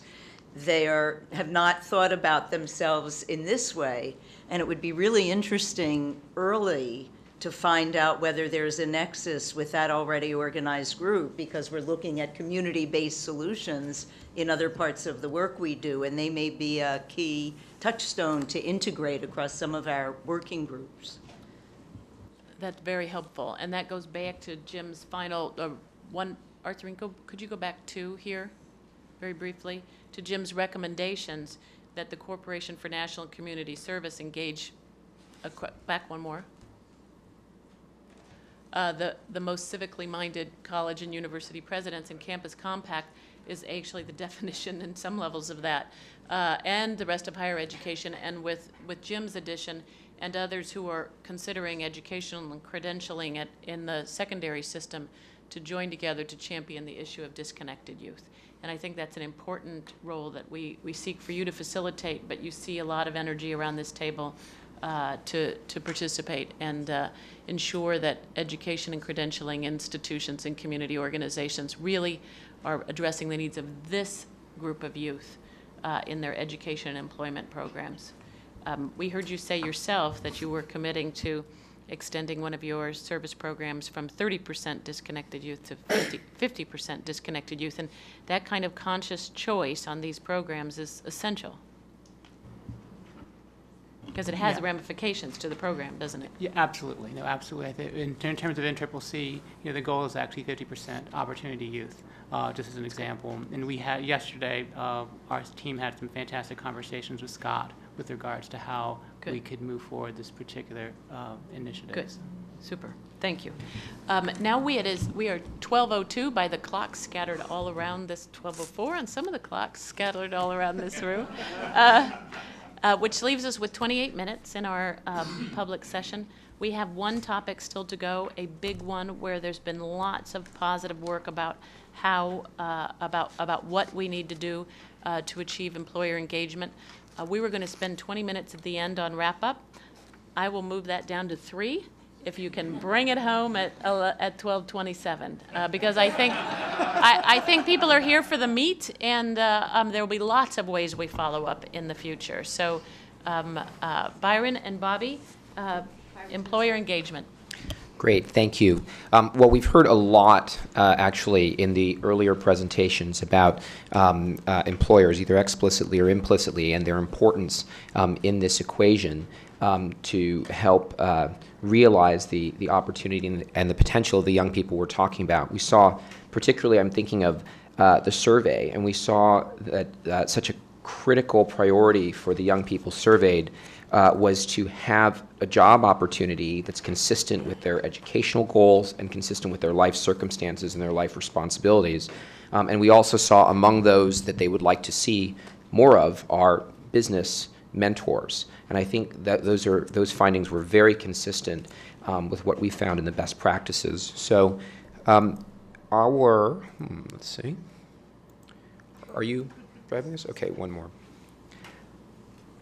So our purpose then in this youth employer partnerships work is to help to figure out and to get to employers the why, the what, and the how to create clear and community-supported and mutually beneficial pathways to employment for young people not currently in work or school. So by the why, we mean the motivation and the business case for employers.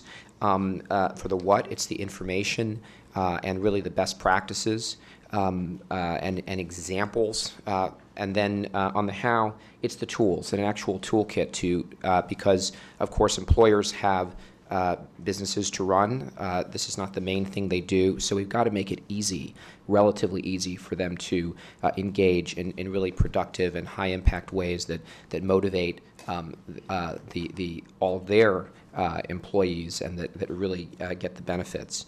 And so I think, as this council works and others work to really elevate this issue, we're going to see employers asking themselves more and more, what role can they play? And so we want to be ready with a set of tools, a set of examples. I mean, actually, even in a way, many of these employers need mentors themselves. They need to know what other employers have gone before them and really made this work to give them the courage to believe that this is going to work for them too. So that's a lot of what we're about. So in our brief presentation right now, I'm going to touch on the business case for employers, as well as talk a little bit about where we think there are the greatest opportunities by sector. We've talked also here about the need to focus on the biggest opportunities. We've tried to highlight that, and then Bobby, who has just done a fabulous job co-leading this group, is going to talk about some terrific work on case studies and then the toolkit, which I think is pretty exciting work and that has a lot of potential ultimately to be a tool of outreach to employers. So first, just to remind us, as we think about the potential of the young people we're talking about, what are the barriers to realizing that full potential? And this is something we talked about in our last meeting. So I just want to remind you, as we look at the population of these young people, we see two kinds of barriers. One is a barrier of preparation, educational preparation, in particular education and skills, and then another barrier on in a sense, the ability to take up those opportunities, given the various life constraints and challenges that people are facing at any given moment in time. And the reason this segmentation matters from an employer standpoint is, as you think about this upper right-hand corner, folks that really are actually reasonably well prepared, typically with high school degrees, and are actually reasonably well situated in life to be able to take up employment opportunities. That's a place where employers, if they have the right tools, they can actually lead. Employers can lead and they can actually address this segment pretty directly. Whereas if you get more to the lower left with folks who are facing greater life challenges, who are maybe less well prepared, that's where employers really need to be part of these community collaboratives you're talking about, that we've been talking about, because there are a much greater set of needs. Employers absolutely can play a role here, but they need a lot more partnership. And we think over time they need a lot more experience. So our thinking has been for employers that, in a sense, when you get employers that are new to this, you actually kind of want to get them started in the easier to start segment. And as they get more experience, they can be more productive participants in these broader collaboratives. At least that's our hypothesis and the way we think we'll be able to move forward.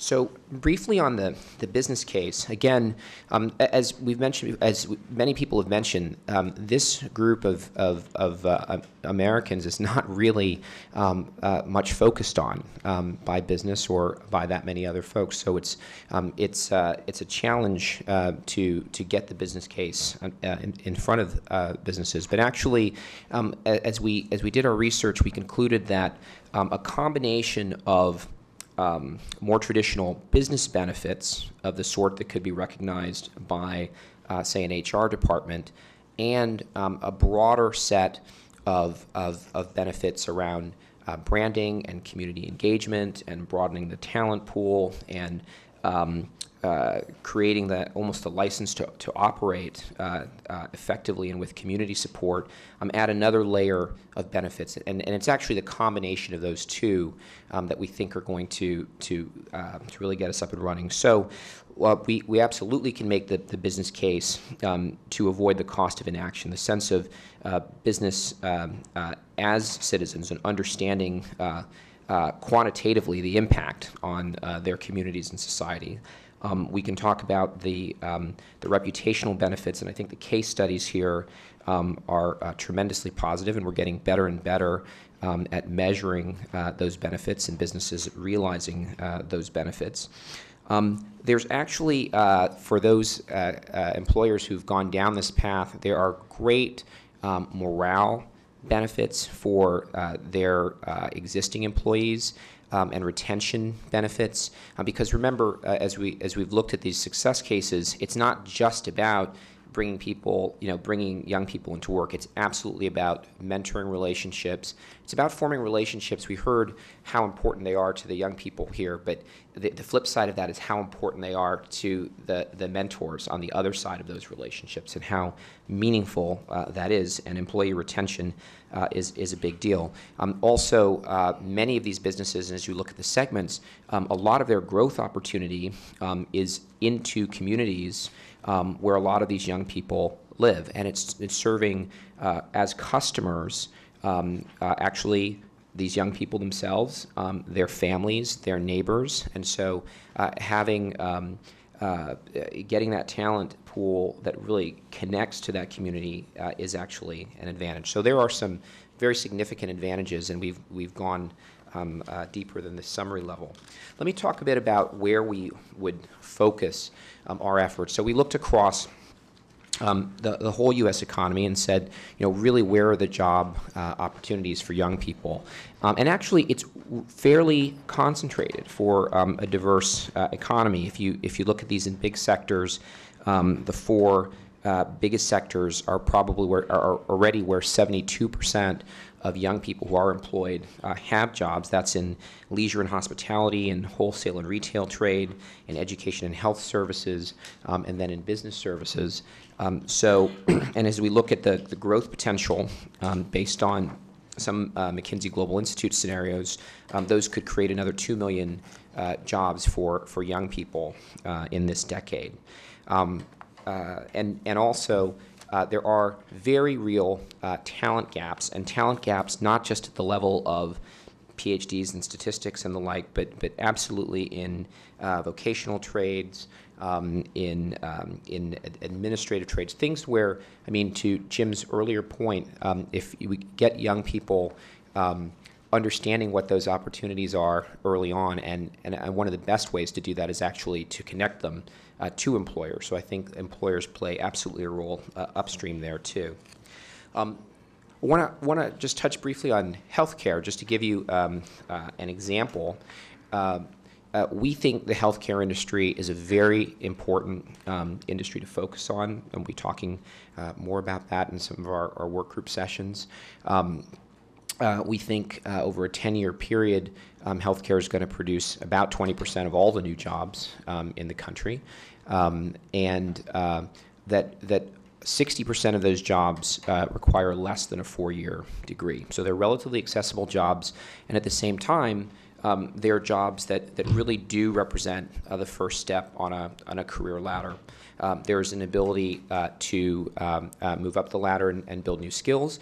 By the way, there's also a flexibility across geographies because the healthcare industry is not a concentrated industry. It's everywhere in the country. It's in big cities, obviously. It's in rural areas, suburbs, exurbs. So there are tremendous opportunities there, and typically employers in this sector have supported continuing education. So that is a great opportunity. By the way, I will mention that we could have profiled many other sectors, and education, and we talked about the role of educational institutions as anchor institutions in many places. I think we shouldn't lose that. They're obviously very important from a credentialing and skills development standpoint, but they are also important employers. So we're not only talking about for-profit employers here. Obviously for-profit employers are an important part of this picture, but actually if you look at where those jobs are, quite a substantial number are in sectors or institutions that are defined as nonprofit, whether that's in healthcare or education or social services and the like. So with that, I'd like to turn it over to Bobby Silton to talk about our case studies and the employer toolkit. Thanks, Byron.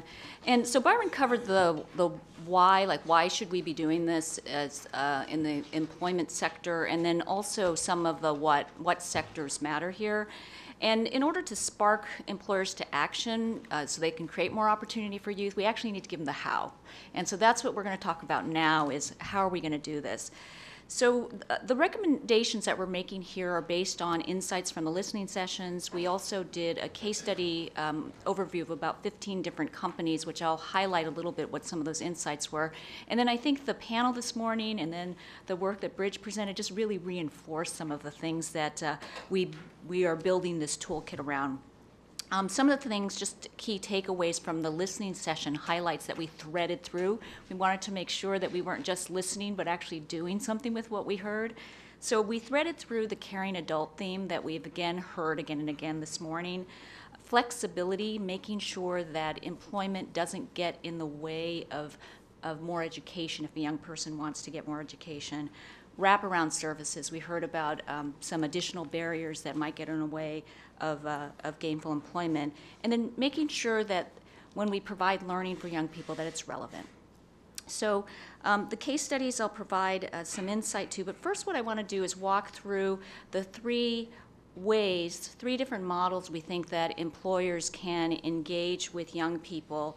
And we looked at a lot of different, I think we came up with like 15 different ways employers could engage, but that's not a very easy how.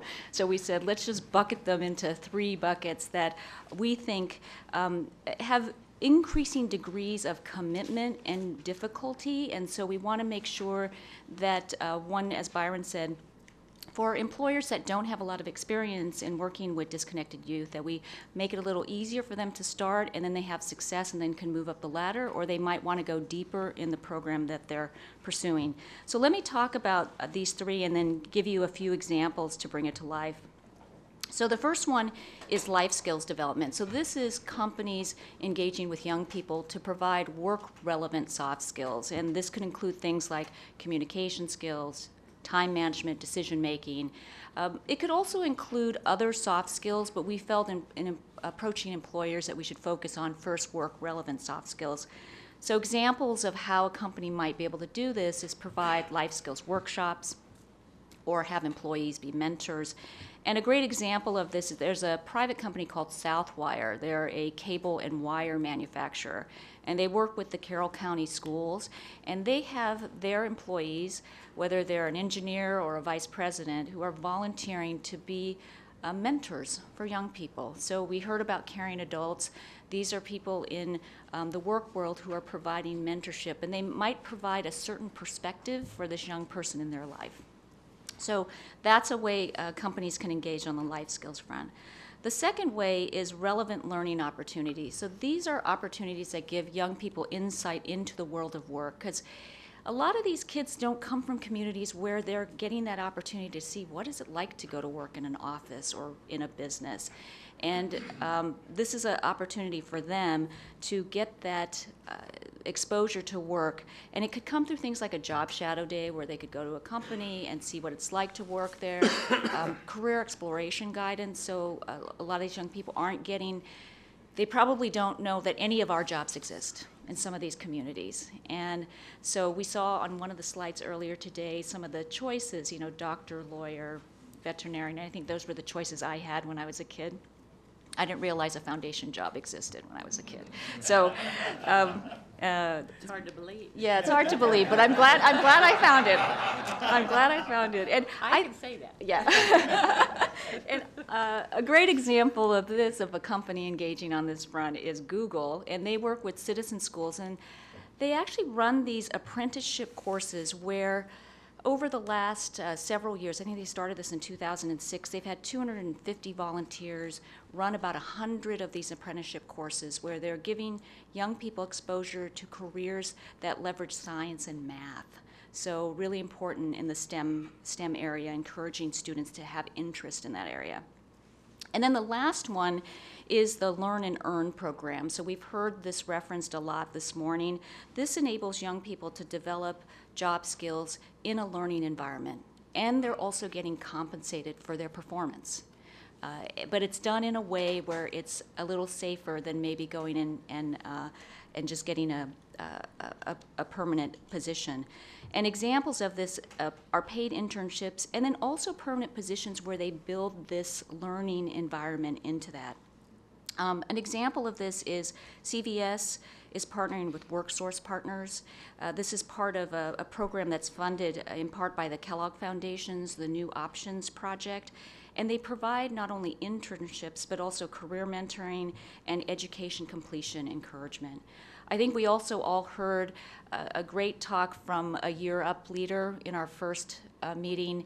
They're another organization that does a lot of partnership with companies and really helps them navigate through this whole world of employing underserved youth, and they also prepare them to be successful in those roles. So those are the three examples, and the next slide just gives a little bit of a deep dive into if a company is doing a Learn and Earn program, what are some of the best practices? And this came from the 15 case studies, and we were fortunate enough to have an MBA intern team that dove into this. And what was so fabulous was at the end of the summer, they said working on this project was the highlight of their summer.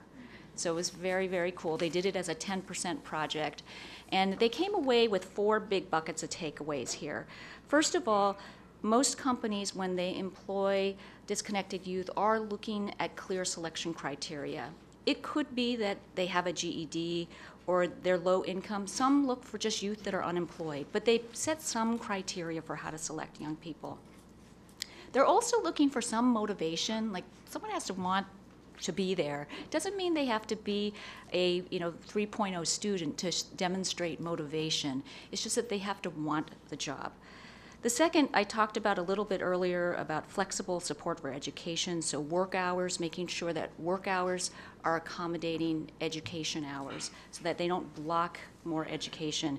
And research would say that about 12 to 15 hours a week, if a young person is in school, that's about what they can work. Because once you get beyond 15 hours, you really start to affect how effective they could be in the school world.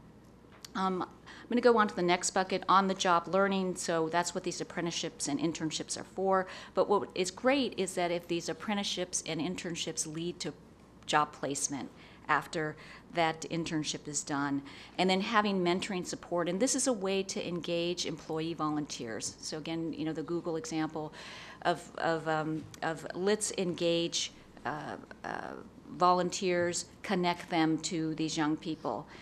And then also provide them with soft skills, things like teamwork and attire, like how to dress for work. And then lastly, just to highlight a few of these practices, so these are additional practices, set high expectations.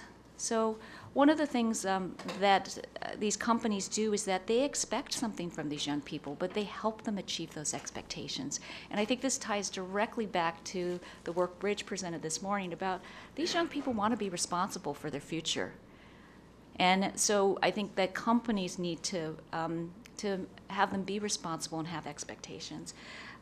They also provide wraparound support that I talked about earlier, and then also fostering open communications.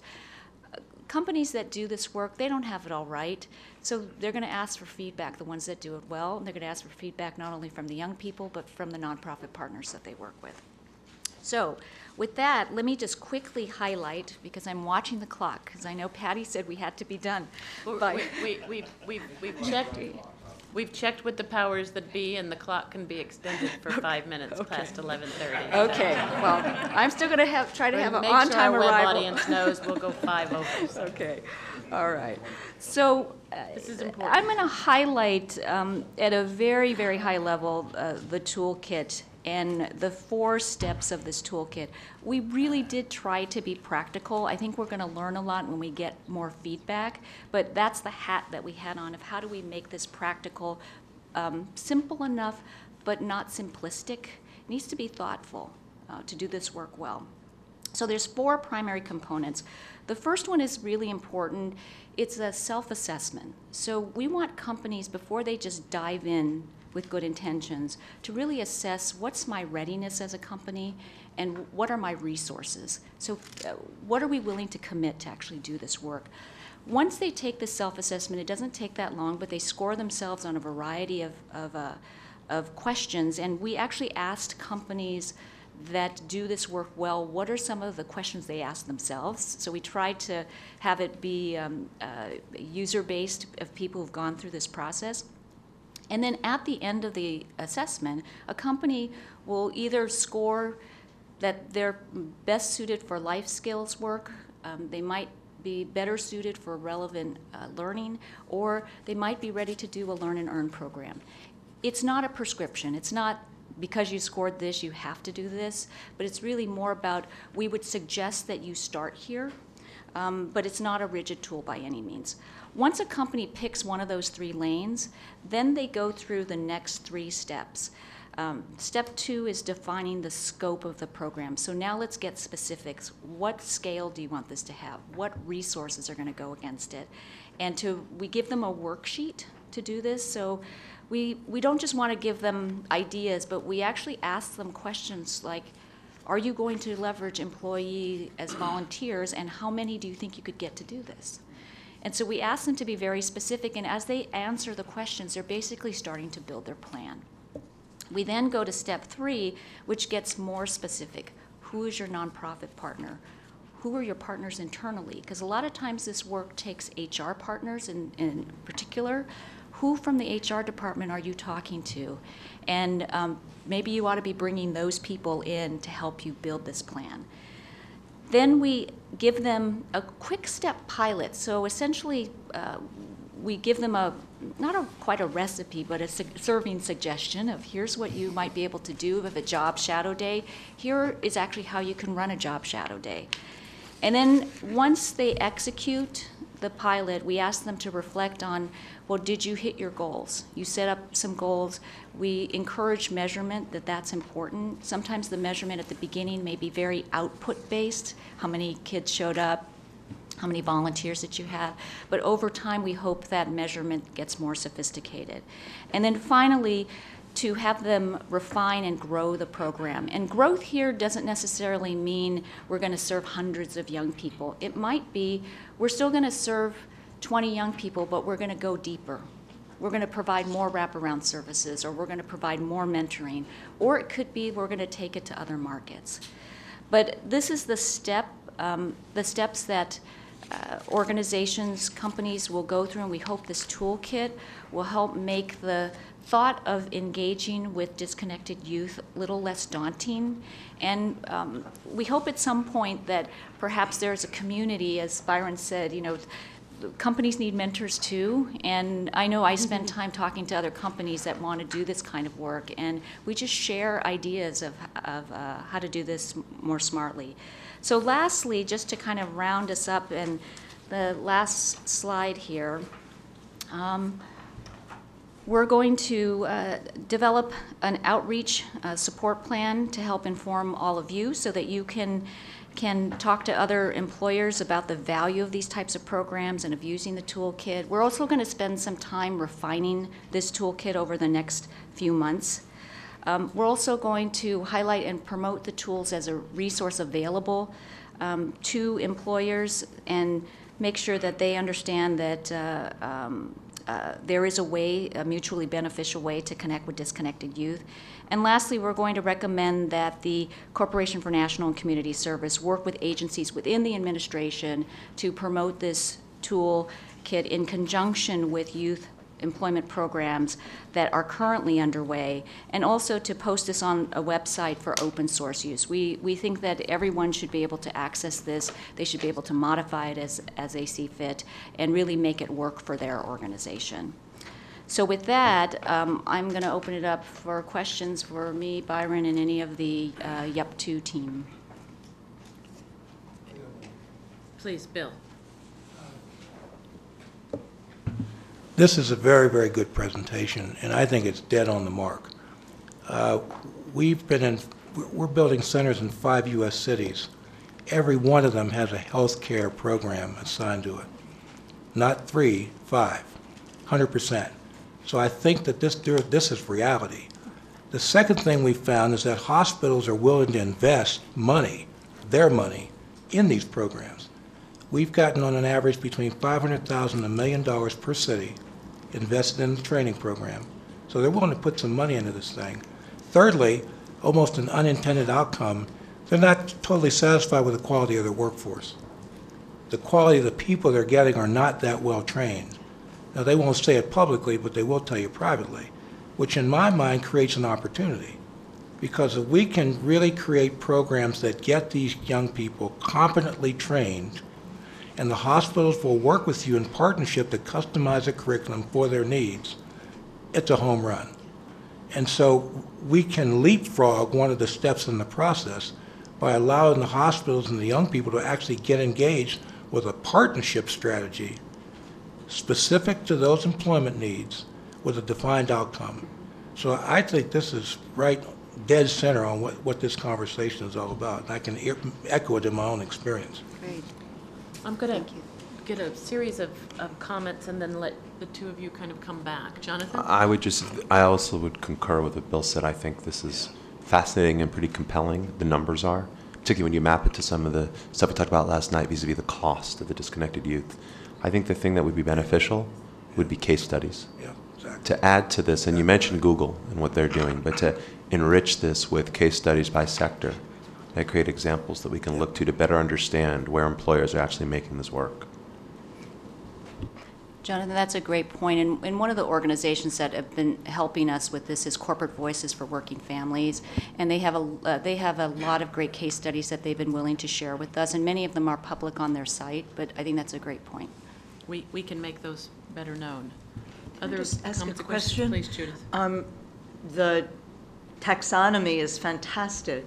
About the 3 And ways. a question is there, and I don't know from the work done so far, a reason to differentiate small and medium-sized businesses from large employers as you're developing a toolkit? Or do you think there's enough generalizability so that that's not?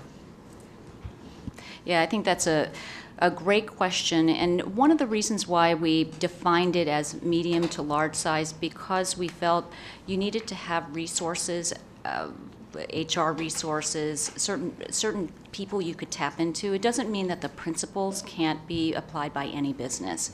And I think that's the lens that we need to look at this as we go into the next phase. But the initial start, we had the thinking that, okay, if we can only get so many companies to sign up, then let's go to the ones that could employ a great number of young people. The reason, and we can explore this further, but we at Rockefeller have been looking at the TANF program's funding in the stimulus bill, which was directed solely to small business, but it was underemployed or relatively unemployable. So there could be generalizability, and as we know, 48 states used it. So we're in the process of funding an analysis of that data set to see what are the unique opportunities or constraints that small businesses have in taking in. And since we all know the numbers about the size of small business into the economy, maybe just as a separate piece of this, because the economic impact of job creation in that sector has been judged to be quite significant, we could think about a kind of another work stream. We should have many of those data in time for... It's a great point, and I think the key is going to be figuring out the distribution channel, because I do think that the tool, because it's self-assessment and so forth, can be valuable for small business, but it's more a question of how do we get it out there in a cost-effective way. And who provides that additional support, and that may be where one of these collaboratives does come into play. The things that you can turn to in a gap for support don't exist in the small business. Very interesting. Patty, I just want to add one thing. I actually think that, to Bill's point, just to echo it from my perspective as an employer, I think you could actually go back to slide 5 where you have what's in it for employers and consider adding funding streams and access to creative financing based on hiring strategies, not just streams. One stream is funding associated with individual employees that you're hiring from job training programs, and we have case studies around that. That's common, but then also access to bigger creative financing streams around capital expansion, et cetera, when you develop hiring practices in line with this philosophy. And so there are real dollars in addition associated with this that folks should be really aware of on the employer side. There's I think a recently created $5 billion program out of the SBA or impact grants related to these type of folks. Very good. Very good. Well, there will be much more as we work to deepen this. This has been a fabulous discussion.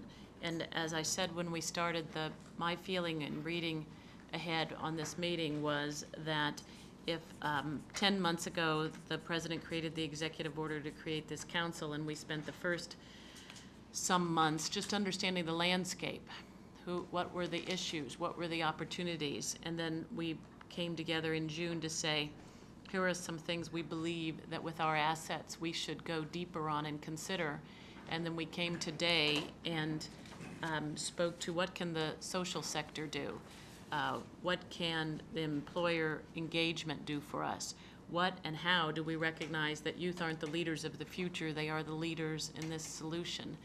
And the wonderful work by Bridge through third-party action to actually understand what is it that the public needs to know about these youth, and how can we raise their voices?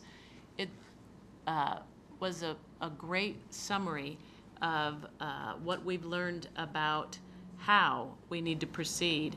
Now we will move to the coming months of working out much more specifically the depth and the magnitude of how we can get these things, this awareness, these tools, this commitment that we have in this room to go much further and have the impact that we're all looking for, whether that's through partnerships with the corporation, with inspired third parties that choose to act, with our partnership with the White House, with the work that you all represent here.